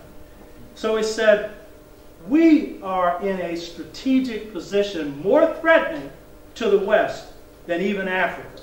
And he said it's because you're on the inside. You can mess up their furniture. Yeah. But then he said, you're only a threat provided that you realize you are. And that's our problem. I'd say our biggest weakness as a people globally, especially outside of Africa, and among African leaders and the African elite on the inside of Africa, is that we underestimate our strengths. This is our biggest weakness. We underestimate our strengths. We are experts on our weaknesses. In fact, we exaggerate our weaknesses. We're so good at the negative. We can point out everything that's wrong with us, and sometimes it isn't even what's wrong with us. But we're good at that. But we do not appreciate our greatest strengths. Now I know I'm talking to a conscious audience here. It may not be true of everybody here. But the fact is, the biggest strength that we underestimate is our own culture. That's our biggest weakness. And let me break this down.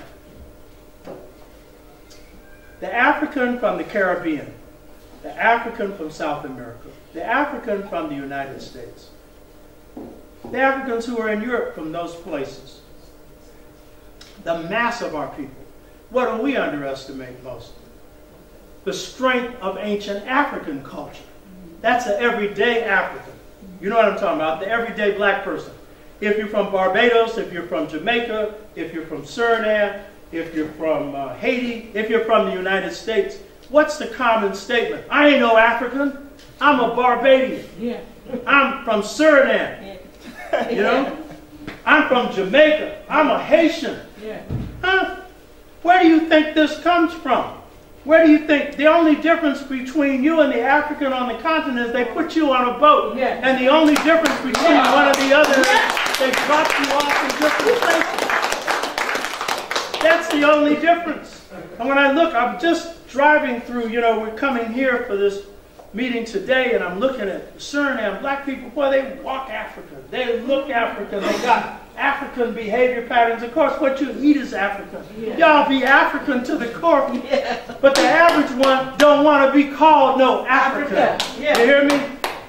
Tell me the Chinaman who's running around saying, I ain't no Chinese. The Japanese who run around saying, I ain't no Japanese. You know what I mean? The Indian man, I ain't no Indian. But we understand why. They didn't undergo enslavement. Yep. They didn't undergo systematic brainwashing for a couple of 100 years. But that systematic brainwashing should not hide one thing. And that is, in all those islands in South America, in the United States, you took African culture, You reformed it, and it's the culture that walks on the ground in each of these places. It picks you up, it inspires you, it gives you life. And it's not just your music, it's your whole way of life. Am I telling the truth? Yes. Now we'll get to the conscious African, the ones who's here. Our biggest weakness is not that we don't value ancient Africa. Oh, we value that a whole lot. We don't place the same value on the culture that we have created in our own reality. Some of us do, but a lot of us don't. A lot of us in the States, for example, in the 60s, bought into this idea, and much earlier. Black people lost their culture in slavery. That's the myth.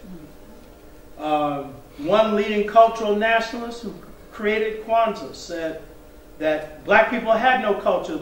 The whites were too smart. They outsmarted us. Therefore, he's going to bring culture to us. You understand? Or the Nation of Islam, that was their teaching. The remote-controlled, automatic pilot, brainwashed Negro. The average mass black person was somebody who was so brainwashed that he had nothing really to offer. And therefore, the Nation of Islam had to clean him up and turn him into some kind of person that was called an Asiatic black man. Now, come on. We were here before there was any people in Asia. Yeah. And we populated Asia. So why are you trying to identify with Asia when the source of your existence is Africa? Yeah. Yes, teach a lot.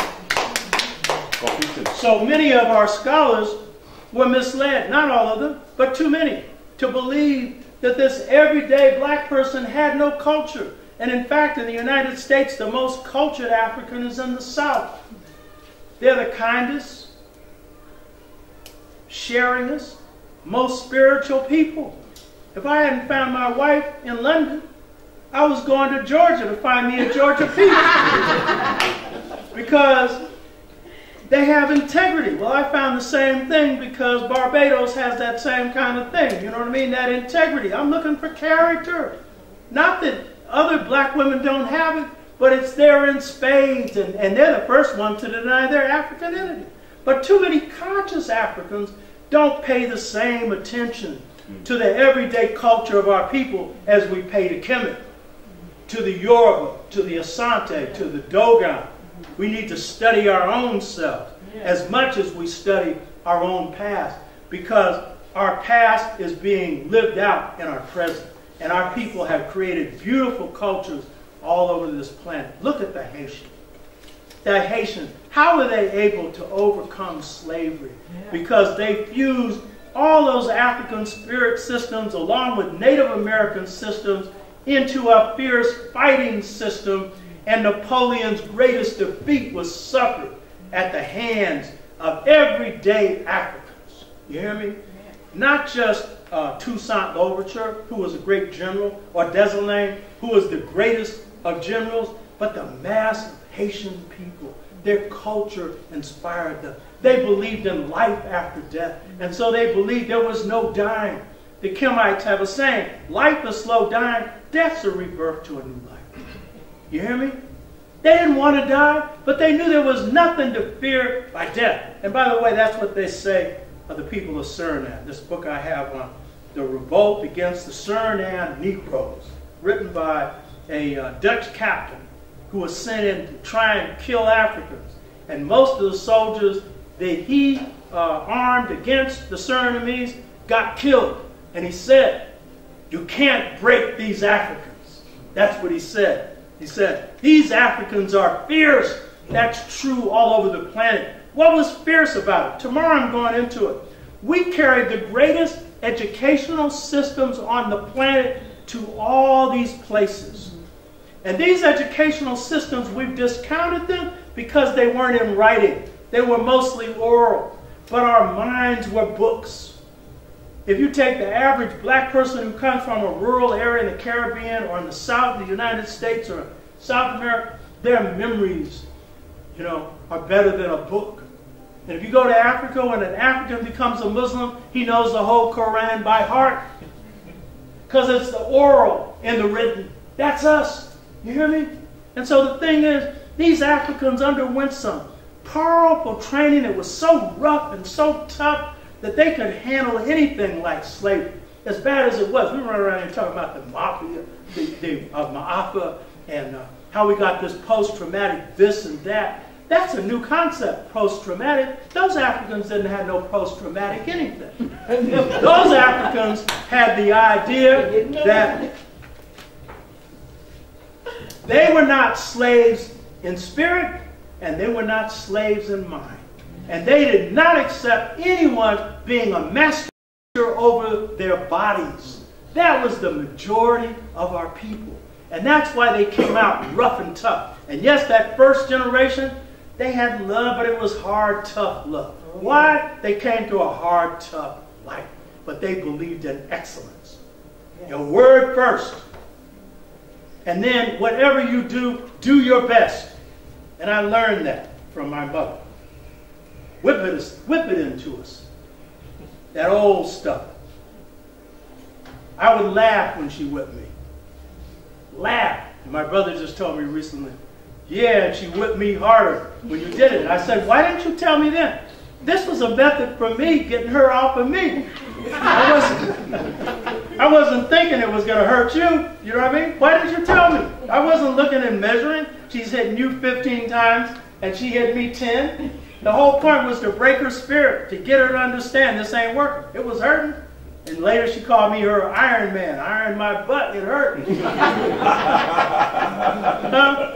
But I learned excellence from that. I also learned from that whatever the enemy can lay down on me, hey, war is like this. It's like the kitchen.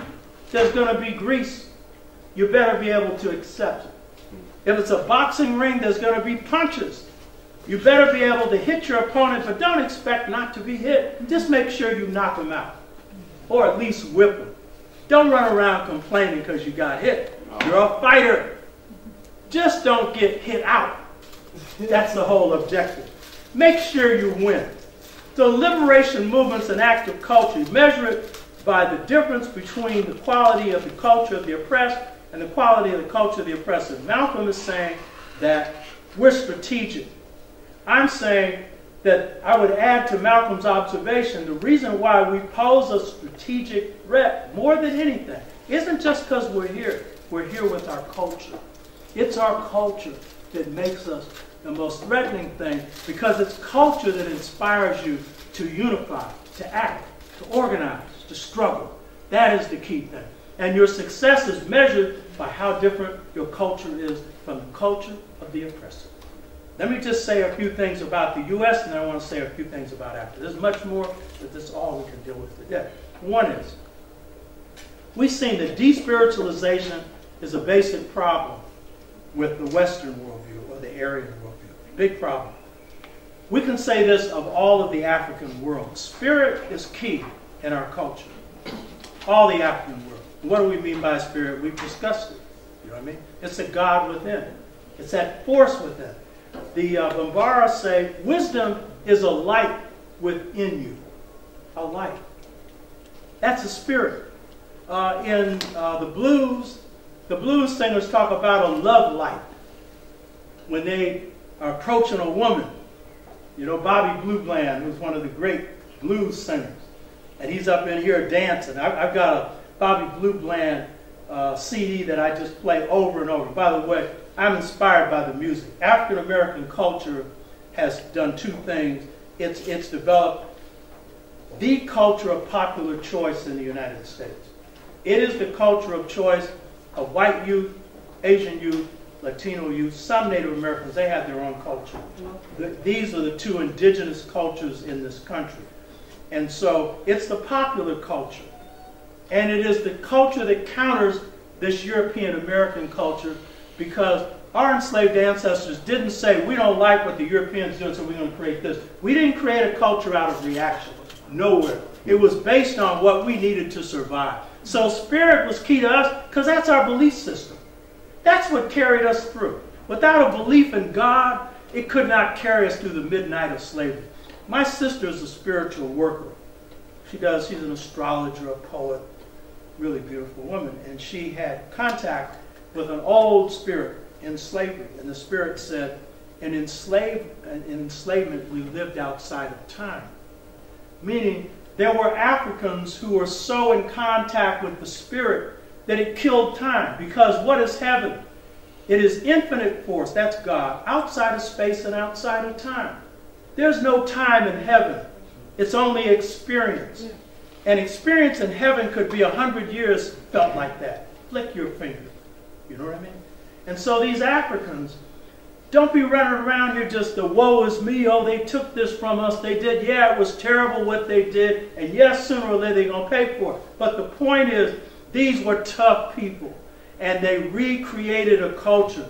And so one of the reasons why we're a strategic threat, one reason why Surinamese culture is so strong on the streets, is that whites see it as hip. And you see in the United States, the word hip, hop. Hip comes from a Wolof word, hep. It means seeing from all sides. Heppy cap, one who sees from all sides. Meaning not just with the head, but with the heart. You hear me? From all sides. And so one reason why our culture is popular all over the world is it's hip. You hear me? It's cool. Whites can get down when they start to try and swing like that. They even feel a little bit of it. It's just the problem is they got Black Pete running around. They got some stereotypical picture of some buffoon that they've created and then want to tell you he's not insulting. That, you know, he's just a comical character. It's like Little Black Sambo. It's an exaggeration and a stereotype of African humanity to dehumanize Africans. And Africans here probably most don't like it, but they figure they got to get along in this society, so they don't want to upset the apple cart. They don't want to go in white people's face, but they sure don't like it. And in the United States, it's Little Black Sambo. I remember I was in the 2nd grade. I only have one teacher whose name I remember. A Chinese-American teacher, her name was Miss Chan. Gave us, I'm the only black kid in this class, an assignment to write a paper on Little Black Sambo. Little Black Sambo is like Black Pete. Anybody heard of Little Black Sambo? Yeah. Big old, big lip, funny looking black person with a watermelon in his mouth. Do you understand? And I was not conscious, but I was conscious enough to say I wasn't going to write it, and I went home and told my father. Not my mother, I told my father. And my father went to school and got into that Chinese American's chest and said, how could you, a yellow person, teach my child, a black person, to hate themselves? And she said, I didn't know. I didn't know. You know what I mean? So the thing is, this culture is our strength. This culture is what we draw from. And in the United States, but across the African world, spirit is key. But in African American culture, spirit plays out in a particular way. And it is a spiritual material combination. It is a sacred secular combination. No movement in the United States has been able to get off the ground unless it could do two things. Get black people to tap their feet and think. It's got to have some soul, some spirit, and it's got to have some meaning. It's got to have these two things united. And the thing is, to provide an alternative to this European worldview, we have to understand spirit's got to be a part of everything. It's got to be the sacred and the secular, the spiritual and the political, the spiritual and economic, the spiritual and the social. It's got to all be there. It cannot be just one thing. And so in the U.S., we've created art form out of this culture. And this art form, among other things, is the blues. But you see, what a lot of people don't get is this. The blues are the spirituals. And what they don't get is the spirituals are the blues. When black people were singing the spirituals, by the way, we didn't call it the spirituals, white people did. We didn't call it the blues, white people did. We run around here, some black people in the United States say, I don't like the blues because they think it's down. If you listen to the blues, there's one song that says, I got the blues, but I'm too damn mean to cry. The blues ain't about crying, and the blues is about everything. Johnny Lee Hooker, who in his 80s was cool, all wrinkled up and everything. He put that Stetson hat on and get that guitar and start clunking it. And then he'd talk about big legs, tight skirts. That's what I want. What's blue about that? You understand? Huh? The blues is about the man singing about the woman and the woman singing about the man. The only difference between gospel and the blues is one singing about God, the other one singing about the woman. That's the only difference. You understand? But the key thing about the blues is this. It's based on a twin ethic. And this is the mindset that is opposed to this Eurocentric mindset. And this twin mindset is a mindset. This is one of the fathers of the blues, Sunhouse. You understand? Taught a lot of blues musicians their stuff. There's a twin mentality. And part of the conquest of nature, the conquest of the planet, was due to this either-or mentality. It's either good or it's bad. It's separating matter from spirit. But we understand the two go together. So the ethos, the philosophy of the blues goes like this. The blues are the spirituals. Good is bad. God is the devil. Because there's no devil in African religion, by the way. I think that that's another boogeyman they created. God didn't create nothing all one way on this earth. And I would say gospel is sacred blues. In our culture, we have a brother named Martin R. Delaney, who was a great 19th century black nationalist, called for Africa for the Africans, and Frederick Douglass, an anti-slavery fighter. Douglass is Delaney, Du Bois is Garvey, and King is Malcolm. And reform is revolution. Y'all get this? The point is, everything is twin. Wow. Bad is good and good is bad, depending on how you say it. It's bad, that means it's no good. Bad, that's good. You understand? We understand life cuts many different ways. And so part of the thing that is going to happen in terms of transformation is a shift in philosophy. I make this prediction. And by the way, Malcolm made the same one. But Malcolm was torn on whether or not we even had a culture. But there was a part of him that believed we did. But I would say this. Because African American culture is the culture of popular choice, and it is the culture that counters European American culture, it is going to become the dominant culture in the United States, because it already is, on the street level. It is in combat with the Eurocentric culture of John Locke, of Adam Smith, of Francis Bacon, of all of those guys, because they run the marketplace. But even whites are fed up with that, because it's making more and more of them poorer. And this country, here, Dutchland, it used to be they took care of people. Now they got this cold-blooded capitalism that has come from the United States that says nobody's entitled to anything except that the rich should get rich and the poor should get poor. You understand? So the fact is, I'll predict, because this country, the United States, is shifting demographically in 20 years, it will be black, brown, red, and yellow. Majority. It already is in the state of California. That's why Trump is trying to trump them, because the whites want to get their country back. They don't understand. It ain't Obama that took it from them. Nope. It's a fact of the matter is, their paradigm is bloody no good. And the fact of the matter is, people are defecting from it. And so Trump is trying to trump them by saying, I'll save you with it, by using more of it. He's the worst part of them. How can the worst part save the people who are catching hell? And only some dumb whites are going to fall for that. It's a question of how many white people are dumb in America as to whether or not he gets elected. Because you can bet 97% of blacks, most Latinos, most Asians, and all the Native Americans, they're going against him. So the thing is, liberation is an act of culture, and I would predict next 20, 25 years, you're going to see this shift, but it's already occurring. Because on the ground, Black Lives Matter, this movement, which is a very good movement, this movement is driven by this culture. So the thing is, this worldview is important, this sacred secular approach. This is an alternative. The Europeans had this idea of arbitrary freedom. This is their idea of freedom. How did that happen automatically? Their idea is whoever has power should run things.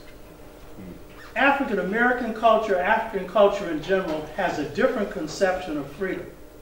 And this conception of freedom is a conception of freedom that is a fusion of what blacks took from Africa and worked into America. And this is something that will free people. And again, the blues, the spirituals, they're an expression of it. By the way, in African American culture, the art form inspires all other forms. But in order for you to have an art form, you have to have a deep culture. Because the culture is the basis for the art form. And so the thing is, we have a different conception of freedom. And this freedom is good for the whole planet. But we operate on it. Sometimes it works to our detriment, because sometimes we'll just rely on one part of this.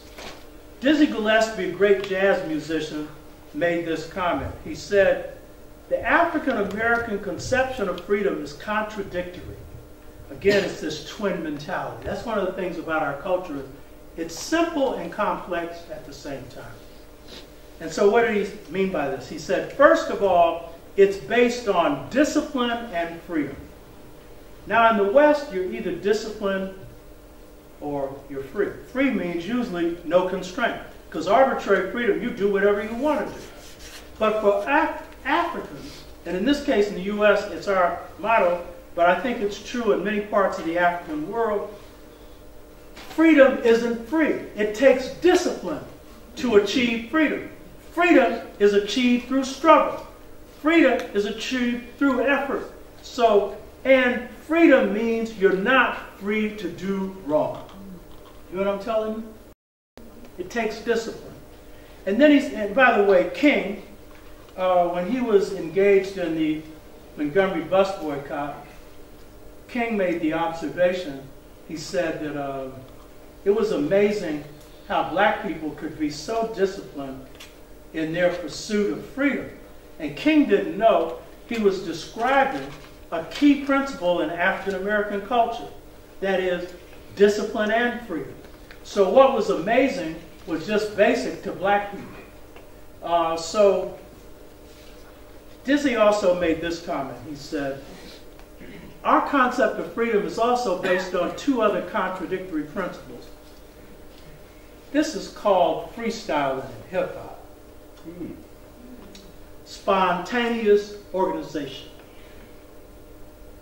It is basic to African people that we are most creative when we do something on, as one slave said, the spur of the moment. You hear me? What we feel at the time, because we're a situational people. And what we feel in the situation is what drives us to act. Now, Sister Gloria was saying that's sometimes a weakness because people are throwing events together and don't plan them carefully. We're doing spur of the moment. But you see, what we're not doing is the organization. It's spontaneous, but it's organized. The Montgomery bus boycott was spontaneous, but it had been planned in advance. They were waiting for Rosa Parks. And once it happened, they put their plan into motion. If you have a great jazz musician, he gets up there, she gets up there and blows on their saxophone or trumpet. It's been years of discipline to blow to the point that they can come up with some new music. Am I telling the truth? And it's the same thing in struggle. If you're going to blow some new freedom in a struggle, you've got to be organized. You've got to be disciplined. And then that spontaneity takes you somewhere else. And you know what's beautiful about this? Not even black people can predict what black people are going to be able to do. And if we can't predict it, you sure know they can't predict it. Thank you. Rosa Parks had said 2 weeks before the Montgomery bus boycott, black people were too hard to organize. You'd never get them together. And then look who got them together. She couldn't even predict what she could do. You understand? That's the nature of it. Because you're not just using this, I think, therefore I am. You're using this spirit, baby. And when the spirit picks up on the time, you can run on a dime. You understand? You can make things move and you can make things groove. And let me tell you something else about this spontaneous organization is this. This notion of freedom is not about control. It's not about domination. It's about creativity. Because what is God about? God's the greatest creator of all. Look at nature. Look at the universe. By the way, the Dogon described the heavens as Ama sky. I mean, if you look at the heavens at night, you see the beauty of the heavens. Those are sparkling stars, which, by the way, is in all of us. You know, that miniature universe, that beauty is in all of us. When I see an awakened person, in this case, an awakened African, and I see the eyes, I was telling sister today, here, I can see the sparkle in her eyes. You know what I mean? That sparkle, that's that light that's within. Nothing's more beautiful than that. That's the love light. That's the conscious light. That's the aware light. You understand? And so the thing is, these are alternatives to this mad European worldview. I could go into more on the African American, but I want to deal with Africa and then wrap up. Africa had a great gift, and it was the gift of Pan-Africanism. Pan-Africanism is the gift of the Africans in the Caribbean and the United States. Trinidad and the United States are the primary formulators of Pan-Africanism. Trinidad provided the largest number of great Pan-Africanists. C.L.R. James, who had the great, how many people have heard of C.L.R. James? Great Pan-Africanist. He was behind the 6th Pan-African Congress. I chaired the political committee to that. That was the only real African Congress held on African soil. George Padmore, he was the organizer of the 5th Pan-African Congress, a great African. Kwame Ture was himself from Trinidad. And then you have W.B. Du Bois, who articulated and organized the 2nd through 4th Pan-African Congress. And you had Marcus Garvey, who never used the word Pan-Africanism or Pan-Africanist, but was the practicing Pan-Africanist, organized the largest organization of Africans in the 20th century, at least in the Western Hemisphere. Marcus Mosiah Garvey, my first master. We're going to talk about this tomorrow, how you take on masters to become masters. This is the real key thing. Hip-hop used to do that. Some still do. Some of them are now following Dead President. Underground hip-hop is still doing it. Dead Prez is doing it. Others are doing it. But these ones who are out here like Lil Wayne, looking like Little Monster, up here putting down Rosa Parks, he had to eat his words. He thought he had so much money he could get away with that. The truth trumps money any day. You understand? The truth trumps it. You hear me? So the thing is, Pan-Africanism was a gift from Africans enslaved to Africans in Africa because we identified with all of it. After a while, we didn't know what part we came from. But we said all of Africa had to be free. It came out of Ethiopianism, which was this passage in the Bible that says, princes shall come out of Egypt, Ethiopia shall stretch forth its hand unto God soon. Garvey was an Ethiopianist. And we know Bob Marley and the Rastas. Ethiopianists. You understand? Ethiopianism gives birth to Pan-Africanism in 1900 with Sylvester Williams' first Pan-African Congress held in London. And so the 5th Pan-African Congress is a great meeting. It is the most important meeting that Africans had in the 20th century. Why? Because first, it was the first Pan-African Congress where you had grassroots Africans who were trade union organizers and intellectuals in the same room. You had Kwame Nkrumah, Jomo Kenyatta, Azikiwe. That's Nigeria, that's Kenya, that's Ghana. And you had Nkrumah as assistant to George Padmore. And by the way, there's a little story here. John and Clark's told me a lot of stories, and this is one. Kwame Nkrumah, how many people have heard of Nkrumah? First president of an independent African nation south of the Sudan in the 20th century. Visionary. He went to Lincoln University for his education. 10 years. He was poor. He had to work hard. He didn't have any money. And that was good. He lived in the black community. He attended a study group that John Henry Clark was a part of.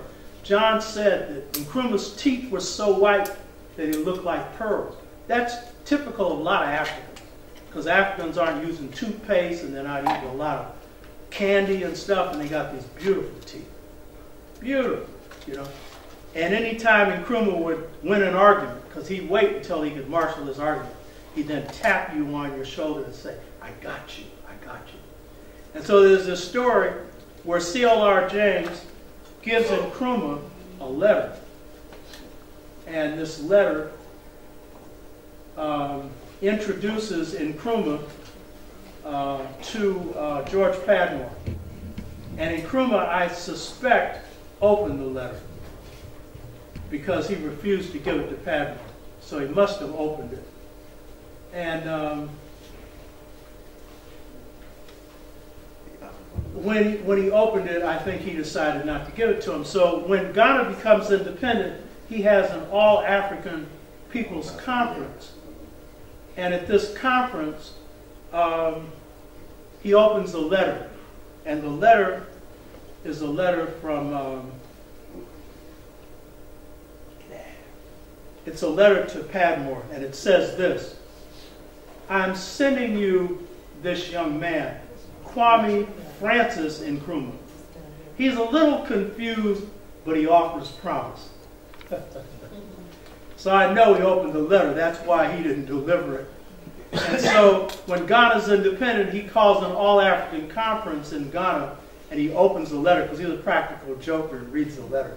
And he has C.L.R. James there, he has Padmore there, he has all of them there. He said, do you think that I have some promise? And then he goes, ha ha. Padmore was the principal organizer of the Fifth Pan-African Congress. Padmore had worked as a colonel in the Russian Directorate under Stalin and fell out in World War II over the issue of the Russians placing the freedom of Russia over Africa. So they wanted African freedom fighters to get behind Russia and the West, and these were colonizers, meaning postpone African independence. So he left the Comintern for that. He organized the Fifth Pan-African Congress. This was the most important meeting of Africans in the 20th century because Africans not only plotted the independence of Africa, but carried it out. Very few conferences lead to that. He was from Trinidad, wasn't he? Yes, he's from Trinidad. One of the reports of the Fifth Pan-African Congress made this observation.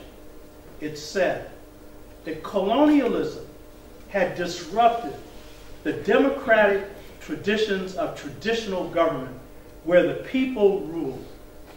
That was a very important observation. That came from Nkrumah's report. And what that should have meant is that African leaders who would go back to organize Africa would go back to draw from the greatest traditions of governance, which is consensus democracy. That's the basis for African governance. But instead, African leaders made the mistake of going for, and that's C.L.R. James there. This is Kwame Nkrumah. Going for the European nation state. This was Africa's biggest mistake. Now, understand this. When the Japanese decided that they wanted to catch up with the West, they sent their students all over the world to learn Western science and technology. And they had what they called the Meiji Restoration, M-E-I-J-I, Meiji Restoration. And this is where they industrialized China in a few short years. But under Japanese rules. What happens with Africa's independence is African independence leaders had faced colonialism and slavery. And in the process, Europeans had created a missionary school of education, of miseducation. And so the African independence leaders of the 20th century are different from the African independence leaders of the 19th century.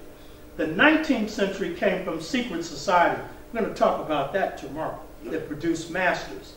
But the 20th century, they were products of missionary education. The missionaries succeeded in creating a middle class in Africa. That's positive and negative. But one of the things that it succeeded in doing was, and this was a failure for Africa, is that this miseducated group, which started with Africans who had been enslaved by their own people, freed by the British, and then came back into Africa and saw the British that freed them as their friends, they came back arguing two things.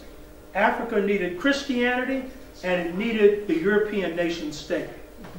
Because they thought that the European nation state would give Africa the power to compete with Europe. And by the way, the first missionaries were not colonizers. The first missionaries, in fact, had an interest in Africa.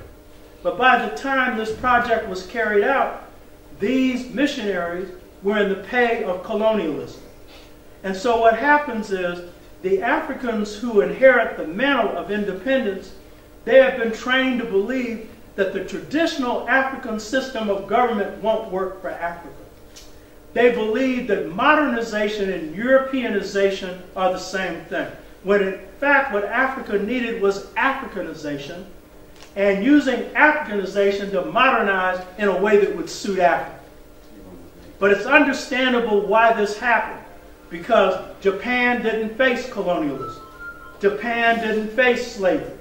And so as a result, the African independence leaders think that the traditional leaders are the enemies of Africa. Some of them had been used by the Europeans, but most of them had fought the Europeans.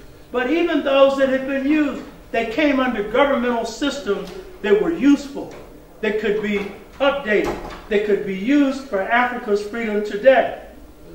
This brother here, Dankwa. Dankwa was Kwame Nkrumah's teacher. Dankwa wrote the Akan conception of God. Dankwa was a specialist on traditional institutions. He was Nkrumah's teacher and brought Nkrumah back to lead the independence movement. But Dankwa thought he would become president. Nkrumah was able to mobilize the people around him. The unfortunate thing, as John Henry Clark says, as I say and many others say, it's too bad Nkrumah could not marry Dankwa's ideas with his own, because Nkrumah did great things. He built the Volta River Project. He built up the educational system of Ghana. He built up the medical system. What Ghana has today is positive. Nkrumah built it. But he failed to appreciate the value of the African nation state. And as a result, that project didn't work. Julius Nyerere, I met him in 1977. My group, Pan-African People's Organization, we sent a work team to Tanzania. This is the president of Tanzania. And we worked in the Ujamaa villages in 1973. These were agricultural projects that Julius Nyerere had called for. And these projects were using agriculture as the basis for building up the economy of Tanzania. And then from there, industry could be developed. And in the first phase in the 60s, the people of Tanzania took this vision up and successfully built Ujamaa villages. Successfully. Not only built villages, they built up hospitals, they built up schools, they built granaries, and they were ready for industrialization. And Nyerere supported it. But it came from the people. No government financing. And the leadership killed it.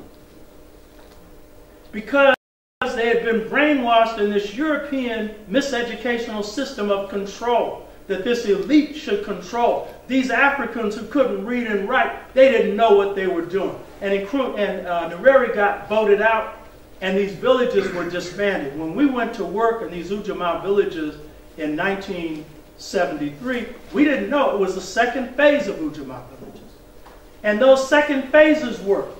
And when I went back in '84, to see what was happening, I get a report from a brother, highest ranking person from the U.S. and the Tanzanian government in the foreign ministry, and he's telling me all these villages had developed to the point of industrialization, and party leaders are saying, you're capitalist, and they're shutting them down. Why? Because the European nation state teaches the elite under John Locke model that you should be in control. And if there's anything you can get for yourself, you should get for yourself. Nyerere was a good man. Nyerere was somebody always in the villages. Nyerere would only drive in one of those Volkswagen Rabbits. He didn't want a Mercedes. They had to convince him to have a bigger car just for his protection. He was a man of the people, absolutely brilliant, absolutely humble. Beautiful man.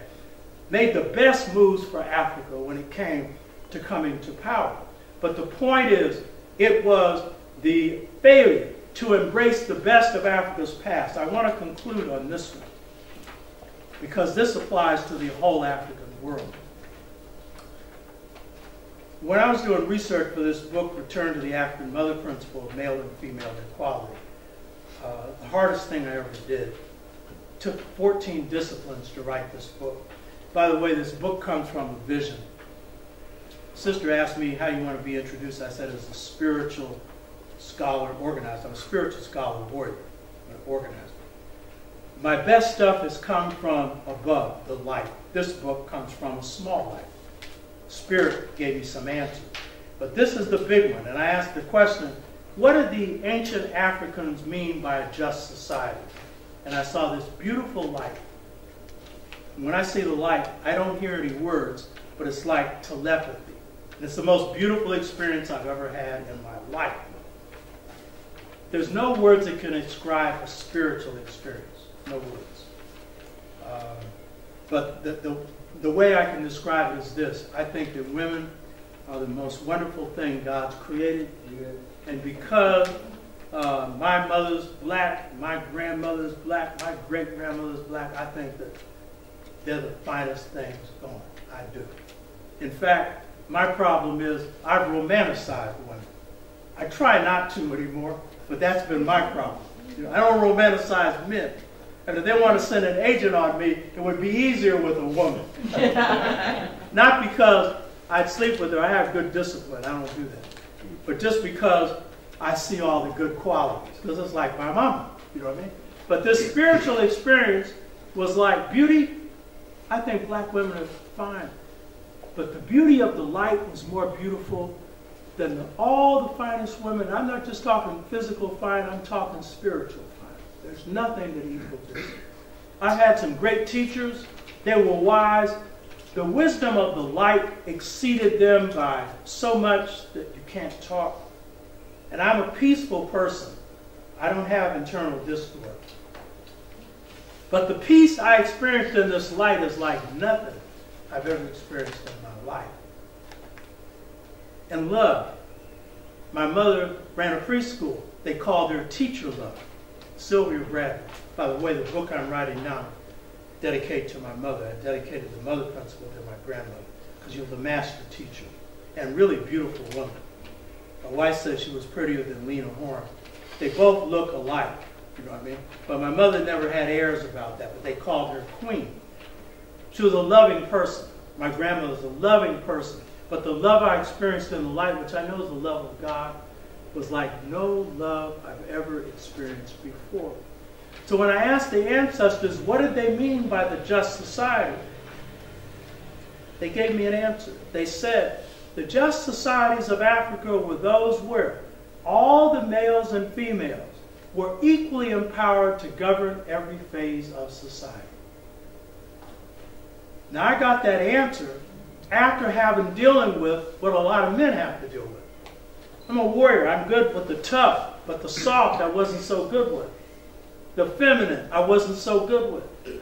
And I'd gone through crisis in my relationship. It was a lot of learning, and it led me to this. This book was the last thing I thought I'd ever write. Return to the African Mother Principle of Male and Female Equality. So then I was writing a book on this, and I had to throw away 180 pages on this book because I realized I didn't know what the just society was.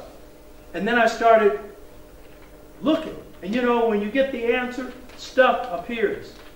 You know what I mean? And so I went to Ghana and run into the greatest healer in Ghana. And then go to the Minister of Culture. I'm in the villages in Ghana, looking at the Asante Hina Santawa system. And I'm beginning to see this. And so what I found out, looking at African families, because the basis of the nation is in the family.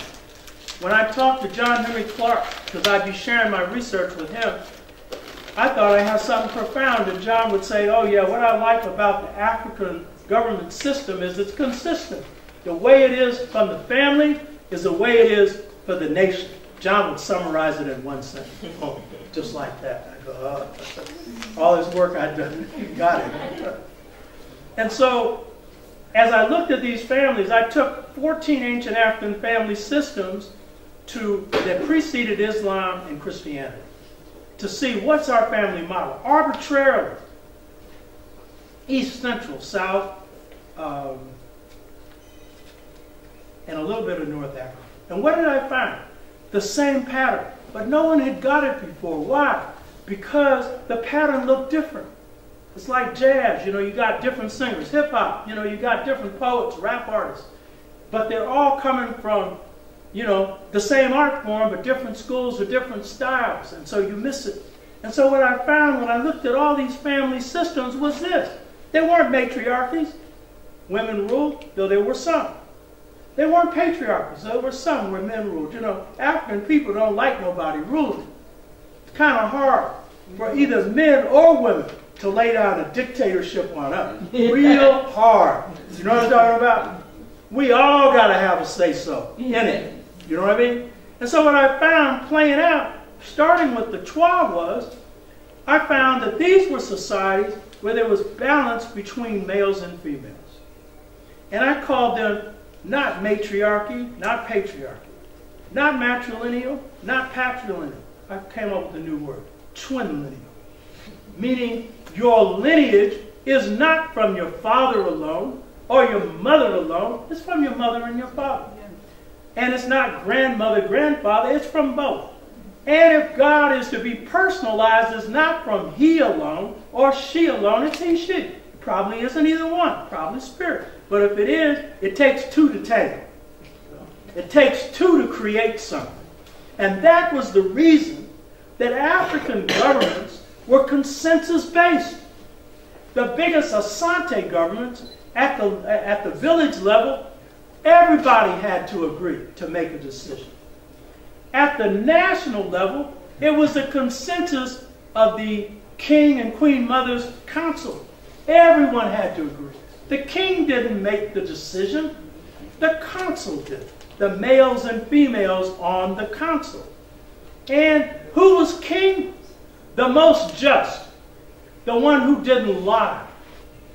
The one who didn't bring dishonor on himself. The one who never turned his back on a war party. The one who never cursed. The one who was kind to his people. And that was the same person they called opinion, whose lineage had. Same one. You had to elect the one that was most just. Not like in Europe, the cruelest one, the most arbitrary one. And if you went against your council, my name, first name, Oba. That means king, Yoruba. Well, guess what kind of king? The one that's picked like that. If your council tells you to do something, and you don't do it after 3 times, they send you a bowl with a parrot's feather in it. And that means kill yourself.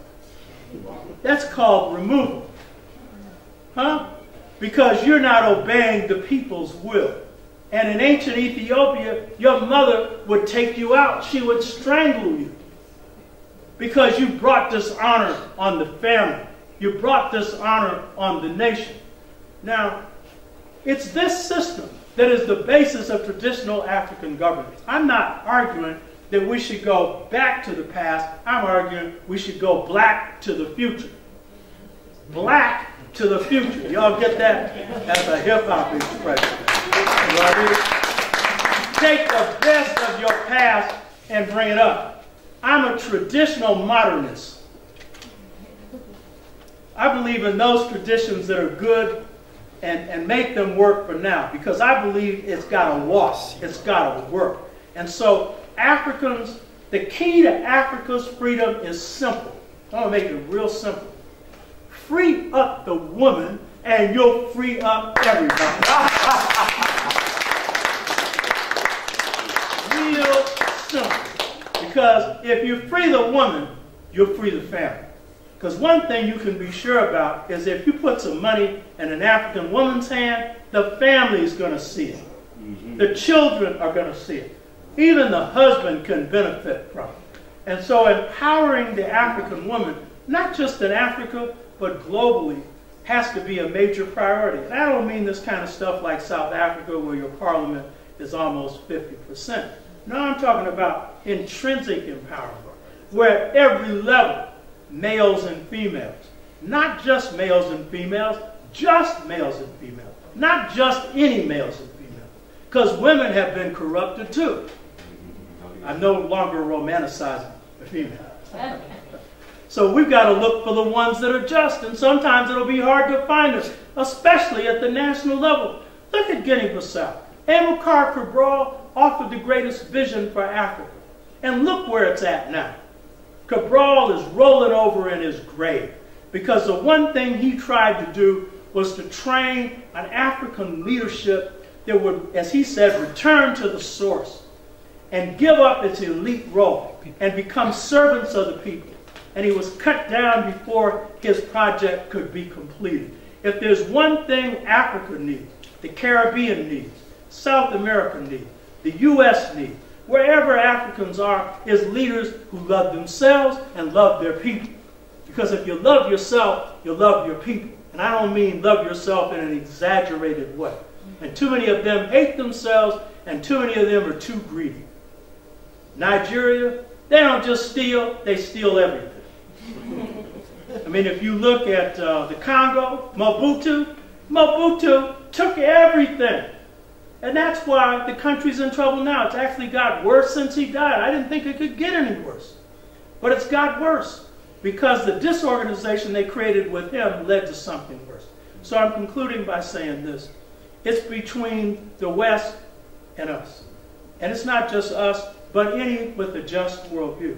It's between a despiritualized view and a spiritual material view. It's between a depoliticized view and a spiritual political view. It's between an economic greedy view and a spiritual material view. It's for humanity or it's inhumane. And I'm not saying all of Europe is inhumane, because one of the things that's going to happen in the U.S. as change occurs, going to be, why did I say that the African culture would be dominant? Because the dominant group in 20 years will be people of color.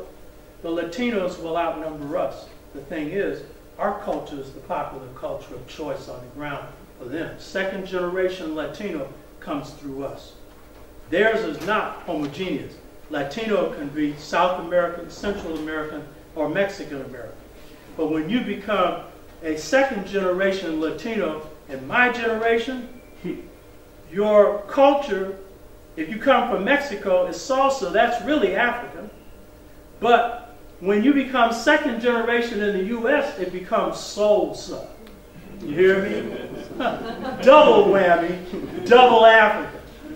And you better understand that it's this African that's always on the cutting edge of change. I said before, this Black Lives Matter, we'll see where it goes. But what I like about Black Lives Matter, a lot of sisters in it. I called one up who's Dr. Abdullah, who is chair of Pan-African Studies, Cal State, Los Angeles. It took her a little while to call. Actually, she tried to call me before playing phone tag. We finally called her. And I said, sister, I just wanted to call you to say this, because I had heard her on KPFA, which is an independent radio station. And I said, I just want to call you to tell you this. We are very, very, very, very proud of you. And she said, oh, that means a lot. And then I found out she was a student at Berkeley High when I go there to speak and turn out Berkeley High. And she had a teacher, his name was Richard Navies, and we would team up. He was a beautiful brother. Tall, dark, and handsome, wearing these leather, rode a motorcycle, raised his kids by himself. One became a professional football player. The other one got a PhD. The other one's a teacher. He died of a rare blood disease.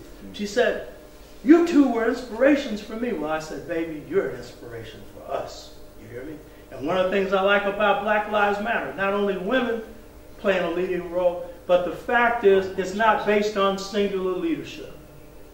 Black Lives Matter, they talk about not collective leadership, they call it leaderful.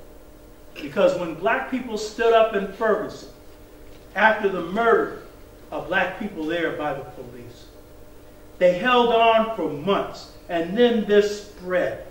And it spread not through any one person, but through a collectivity of young and older brothers and sisters, mainly young. And standing up against the police, that takes a whole lot of courage. And you see now with these presidential elections, these Black Lives Matter are the ones injecting themselves into Bernie Sanders, who was talking about the divide of rich and poor, but left blacks out. And suddenly, he's going to have a black person on the platform writing committee for the Democratic Convention. That's Black Lives Matter. Not that it's going to matter that much for the Democratic Party. But the point is, this culture is the culture of choice.